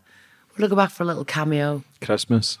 No. Maybe I wouldn't at the moment, but would I in the future? Maybe I'd just go back and just do a little cameo role, just for a joke, just to say I'm back, but then go. Do you miss it? I miss a lot of the, I miss, I'm not going to say I don't miss it, because I do. I miss a lot of the cast. Look, when you're filming a show like that, you get very close, you make friends with production, and there's a lot of fun times you have, But in actual fact, I've got a lot of other things that I'm spending a lot more quality time with my family. There's I've got things I'll do myself in the future. I've got little things in the pipeline that might upset a few people in the UK coming out, so I can't speak about that yet, but I will do when we're not on this mic. So, yeah, I'm loving Dubai. I think it's amazing for the children. It's a change. My son-in-law looks like this isn't going out in the next week anyway, is it? No. Yeah. So, I've got Darby and Mike. I've got I've got 2 step-grandchildren, 2 grandchildren. I've got 4 girls. I've got Darby and Taylor and Sky and Mike, hopefully coming to Dubai this year. Riyadh's obviously at the moment speaking to Saudi Arabia. It's all over the press at the moment. So hopefully by the end of this year, the whole Ward clan are going to be in Dubai. But it's the best thing we ever did. There's, I tell you what I love about Dubai and I'm very proud to be British. I'm very proud of my roots. But the one thing that really lets England down is a lot of bitterness. People don't want to see people do well. I think you find a lot of people that are quite bitter, quite jealous.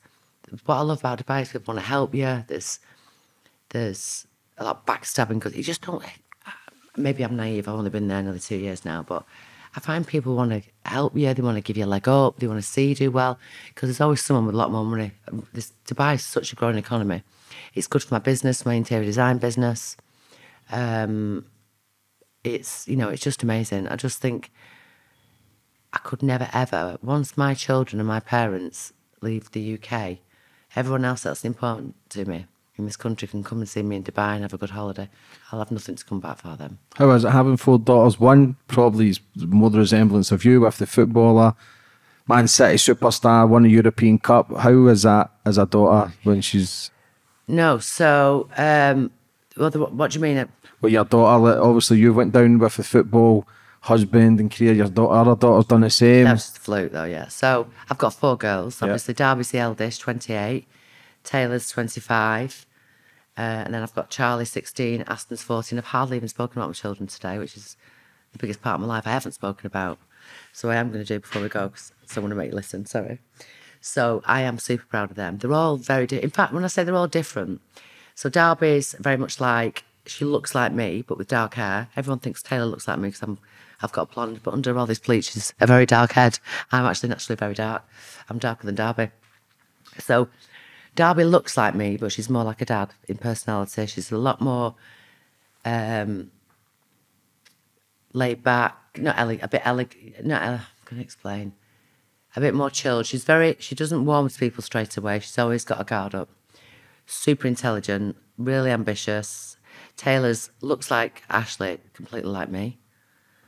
I would say Taylor's the best version of me. A bloody argumentative, honestly, but got a heart of gold as well. And Charlie and Aston, because I've got January, February, March and April, they've got exactly 2 years apart. Then we had a 9-year gap then. The 2 younger ones are 2 years apart. And the youngest looks like Taylor. Aston looks like Taylor. Charlie looks like Darby. And they've got the same person. It's like having the 2 kids the same again. Like Groundhog Day. They're exactly the same as their older sisters, but younger. We do everything as a family. So when you're saying like with Taylor, so with engaged to Riyadh, Darby's also engaged to Michael, who's also a successful entrepreneur. He does property. Both my girls are successful in their own right, regardless of Riyadh being a footballer or Michael being a property developer. They've got their own jewellery brand that she's doing amazing. It's on today, Astalia. It's doing like unbelievable. But they've done influencing for 6 years, and they make really good money. So they're independent girls, just like I was. Did you ingrain that into them, 100%. even though they're with guys with Boodle? No. Did you make sure still have your own independence? They had their own money before they came along. Yeah. Fuck them, innit? Cheap ass footballers, Yeah. One day it starts. You only play for Man City, mate. Yeah, exactly. You only just won a Champions League. Yeah, no, listen, forget football or any... for me, anybody, it's all about... There's nobody going to be with my daughter unless I'm like... I could not wish for 2 better men to be with my girls. Like Rhiannon and Michael, they're all friends. They all go out. And they go out and fought. You know, Michael's good friends with Riyadh now. We go out. We pretend to be, all of us is a big family. Even if we're going on a night out, we all go out together. But as a parent, my biggest fear would be my daughter's bringing home somebody I don't like, because you're never going to change their mind. And could you imagine you're stuck with someone marrying that you don't like? I couldn't think of anything worse. And they could not. Riyadh and Michael are absolutely the most amazing son-in-laws, the most amazing fathers, and amazing husbands or husbands to be. You know, they're lovely. My girls have chose well. But having said that, they're my daughters. They won't put up with no shit of anyone. How the fuck does Ash deal with 5 girls in the house? It's difficult. It must be fucking difficult, man. Yeah. And we've got 4 dogs. Because my daughter, listen, no women or girls ever have their finger, me wrapped round their finger except my daughter. That's the only one. Well, he's got 4 of them. And he's got 4 plus you. Yeah, yeah. So how, does he struggle with that? Or is he kind of used to it now? Yeah, to be fair, he's always like trying to put fires out because it's me scrapping with the girls.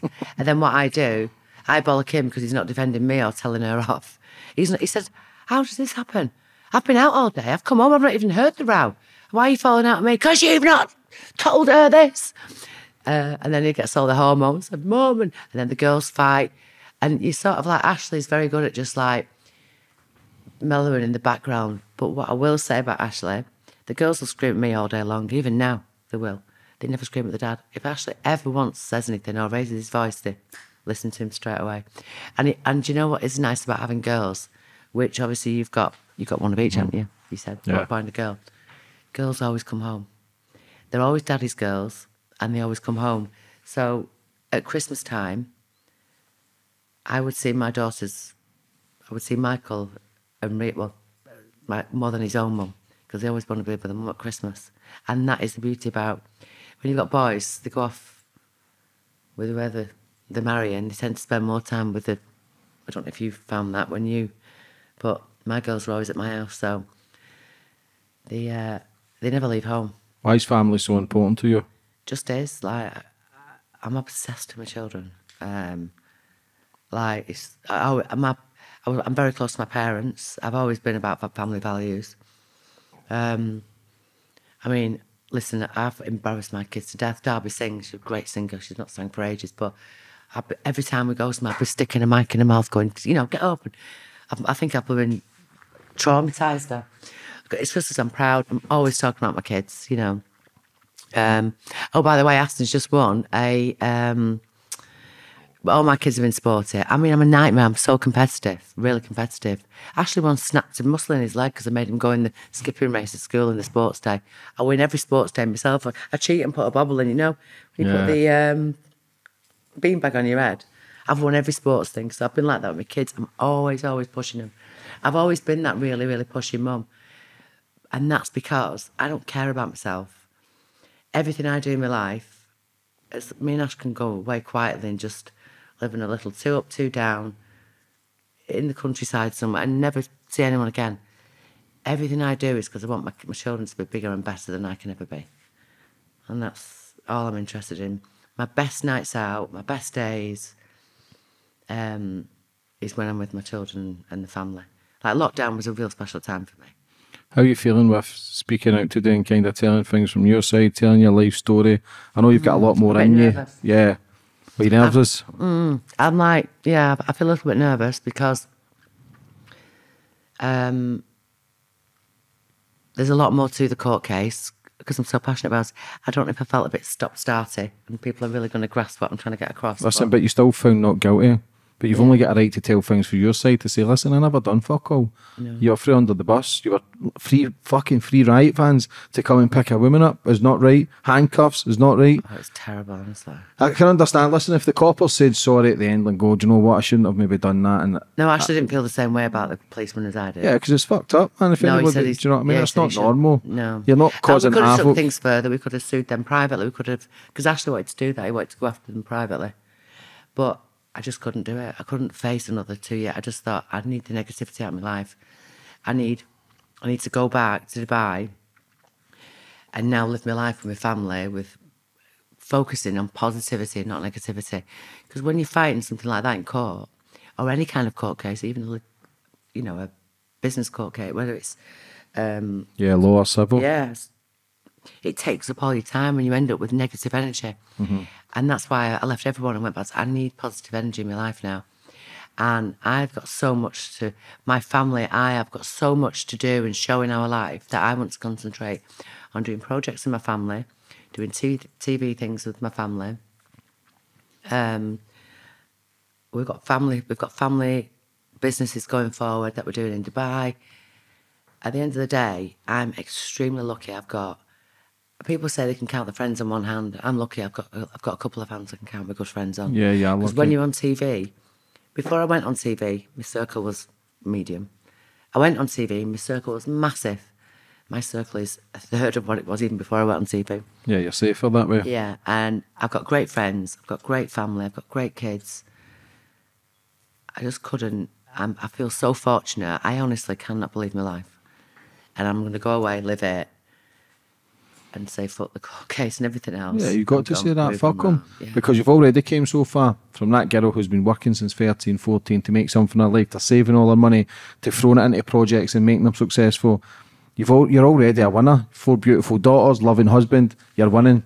You're fucking winning. And this is the thing with life sometimes. We can concentrate on, keep trying to work, keep trying to make bigger plans. But the bottom line is, it doesn't matter if you're sitting in a cardboard box. It's your family, your mum and your dad who are fucking right there with you in the cold. No, and that's it. it. That's Honestly, it. out of everything you just said about all the things I've done in my life, I said it to you earlier, my biggest achievement is my kids. Yeah. That's out of any business deal I've ever done. And I think if I could say that was my mum's biggest achievement in life, because she brought me up well, that I brought my children up well. And yeah, I really do think I'm half the parent she's been. And that's the one thing I will say, that for anything that anyone says that's negative about me, no one can ever question me as a parent. Very emotional today as well. Do you feel as if, Yeah, is that you as a person anyway, or is it just because of quite this? emotional, yeah. I haven't been no, listen, this is good. Because I've shivered and but I haven't actually, they've not dropped down my face. Yeah. I really didn't think I was capable of that, and I've just done it. That's you getting stronger. That is, yeah. Plans for the future done? I've reached the big 50 now. Oh, bastard. Yeah. You're all years old. Go get me a 40-year-old. Let's get some bikinis. I've been training hard.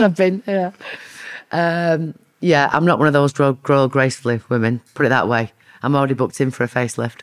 There's no chance I'm growing old gracefully. So plans for the future for me are I've got some really good, and we're doing really well in Dubai at the moment with the Vista International. So we've really touched on my real business. My real business is I'm an interior designer.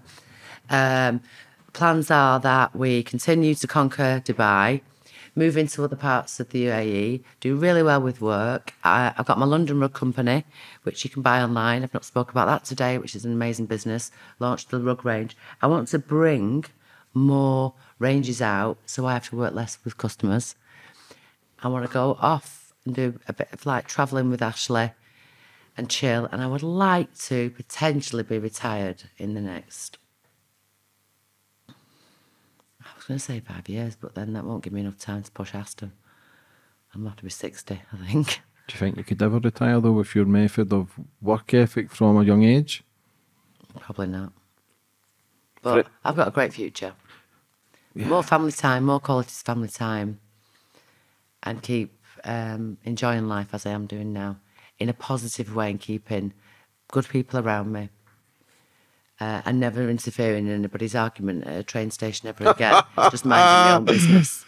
For any women watching, even man, how do you become successful? What's the main ingredient for you?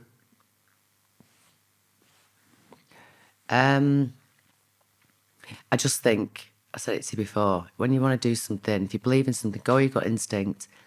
But never, if you fail, you can always try again. I said this, me saying, we're all born the same way, we all die the same way. We all start off in life on the same path. So some people are risk takers. They take the risk, they fail, and they don't ever want to try again because it hurts them. I will take a risk every time and just keep trying. So be honest, build relationships with network, build relationships, build trust, build values. And if you fail, try again. For anybody watching that's in that struggle right now, where you've been and you think there's no way out, the world's against you, what advice would you have for them? If you haven't got, I have a very good family support around me, a very good family support. Could it have been different if I didn't have that? 100%. I would say, if you haven't, always speak to people. If you haven't got that family support, then speak to people. But always know time's a healer. And as long as you've got your health, as bad as it feels at the time, that the whole, like I've read the text that Ashley sent me, one day it gets better. So never give up and speak. What's your biggest life lesson that you've learnt with the 50 years on this planet? The biggest life lesson I've learned is I've always put your family first. Don't get carried away. Never forget where you came from. Don't get above your station. Don't think you're it. Don't get overconfident. And don't think you're invincible, because you're not. But the less said, the better. That's the biggest life lesson. Keep away from Houston Station. Yeah. But, you know, I do think I said to you before that there was times when I thought I was it. But I have everything I need, right, in these four walls. And that's all I need. Just before we finish up, just finish on that. Do you feel as if maybe you were? Did you feel as if you were invincible yourself? The life that you had, all the popularity as well, the money. Did you feel as if you're good until bang, you're kind of not humbled, but you're brought straight back down to earth that your life can be fucking ripped away in a second? Oh God, yeah. I felt, yeah. It's nothing to do with money. Well, I guess, yeah, it is. I don't know, but I guess I never thought. It's difficult saying that, because I sort of think maybe you've got a point there, but then no, because I never thought for 1 minute. Yeah. I never thought for 1 minute that you could be accused of something and boxed up and charged, and when you've not done something. I thought we were in a country where, well, just because he said it doesn't mean I've said it. Well, surely you can't. So, but I guess it definitely made me humble. Yeah, I definitely thought it was a blessing. I would be more brazen going around chatting. I'm a bit of a bag of nerves now. I'm always polite with people, but I'm not quite as open. Yeah, and I don't flaunt around as much as I used to do. Yeah, but that can be a good thing. For anybody watching and just wanting to maybe get involved and reach out and say, well done, blah, blah, blah, what's your businesses, how can they get involved? Yeah, great. What's your social medias, what's your websites? Yeah, so London Rug Company, which is on Instagram, or it's londonrugcompany.com. And then my other business is Arista Interiors on Instagram. Again, and Dawn Waterfall on Instagram. I don't really do anything else. I don't do Twitter as much. Yeah, it's fucking ruthless there. But yeah, I've really loved being on here. It's been amazing. I've watched you probably for the last couple of years. So. Yeah, legend, man. I just want to know, what ever happened to the £200 million house you worked on? You never really kind of finished it, yeah?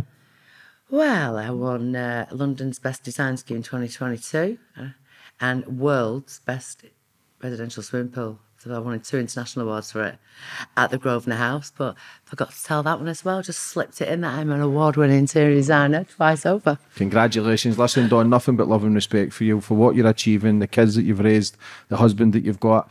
You're smashing it. You've come through the dark side. Now, listen, you've turned 50. Hopefully the next fucking 50 years are nothing but the best for you. I really appreciate it. Would you like to finish up on anything else? No, I'm quite done. Listen, God bless. Take care. Thank you, my darling. See you soon. Thank you.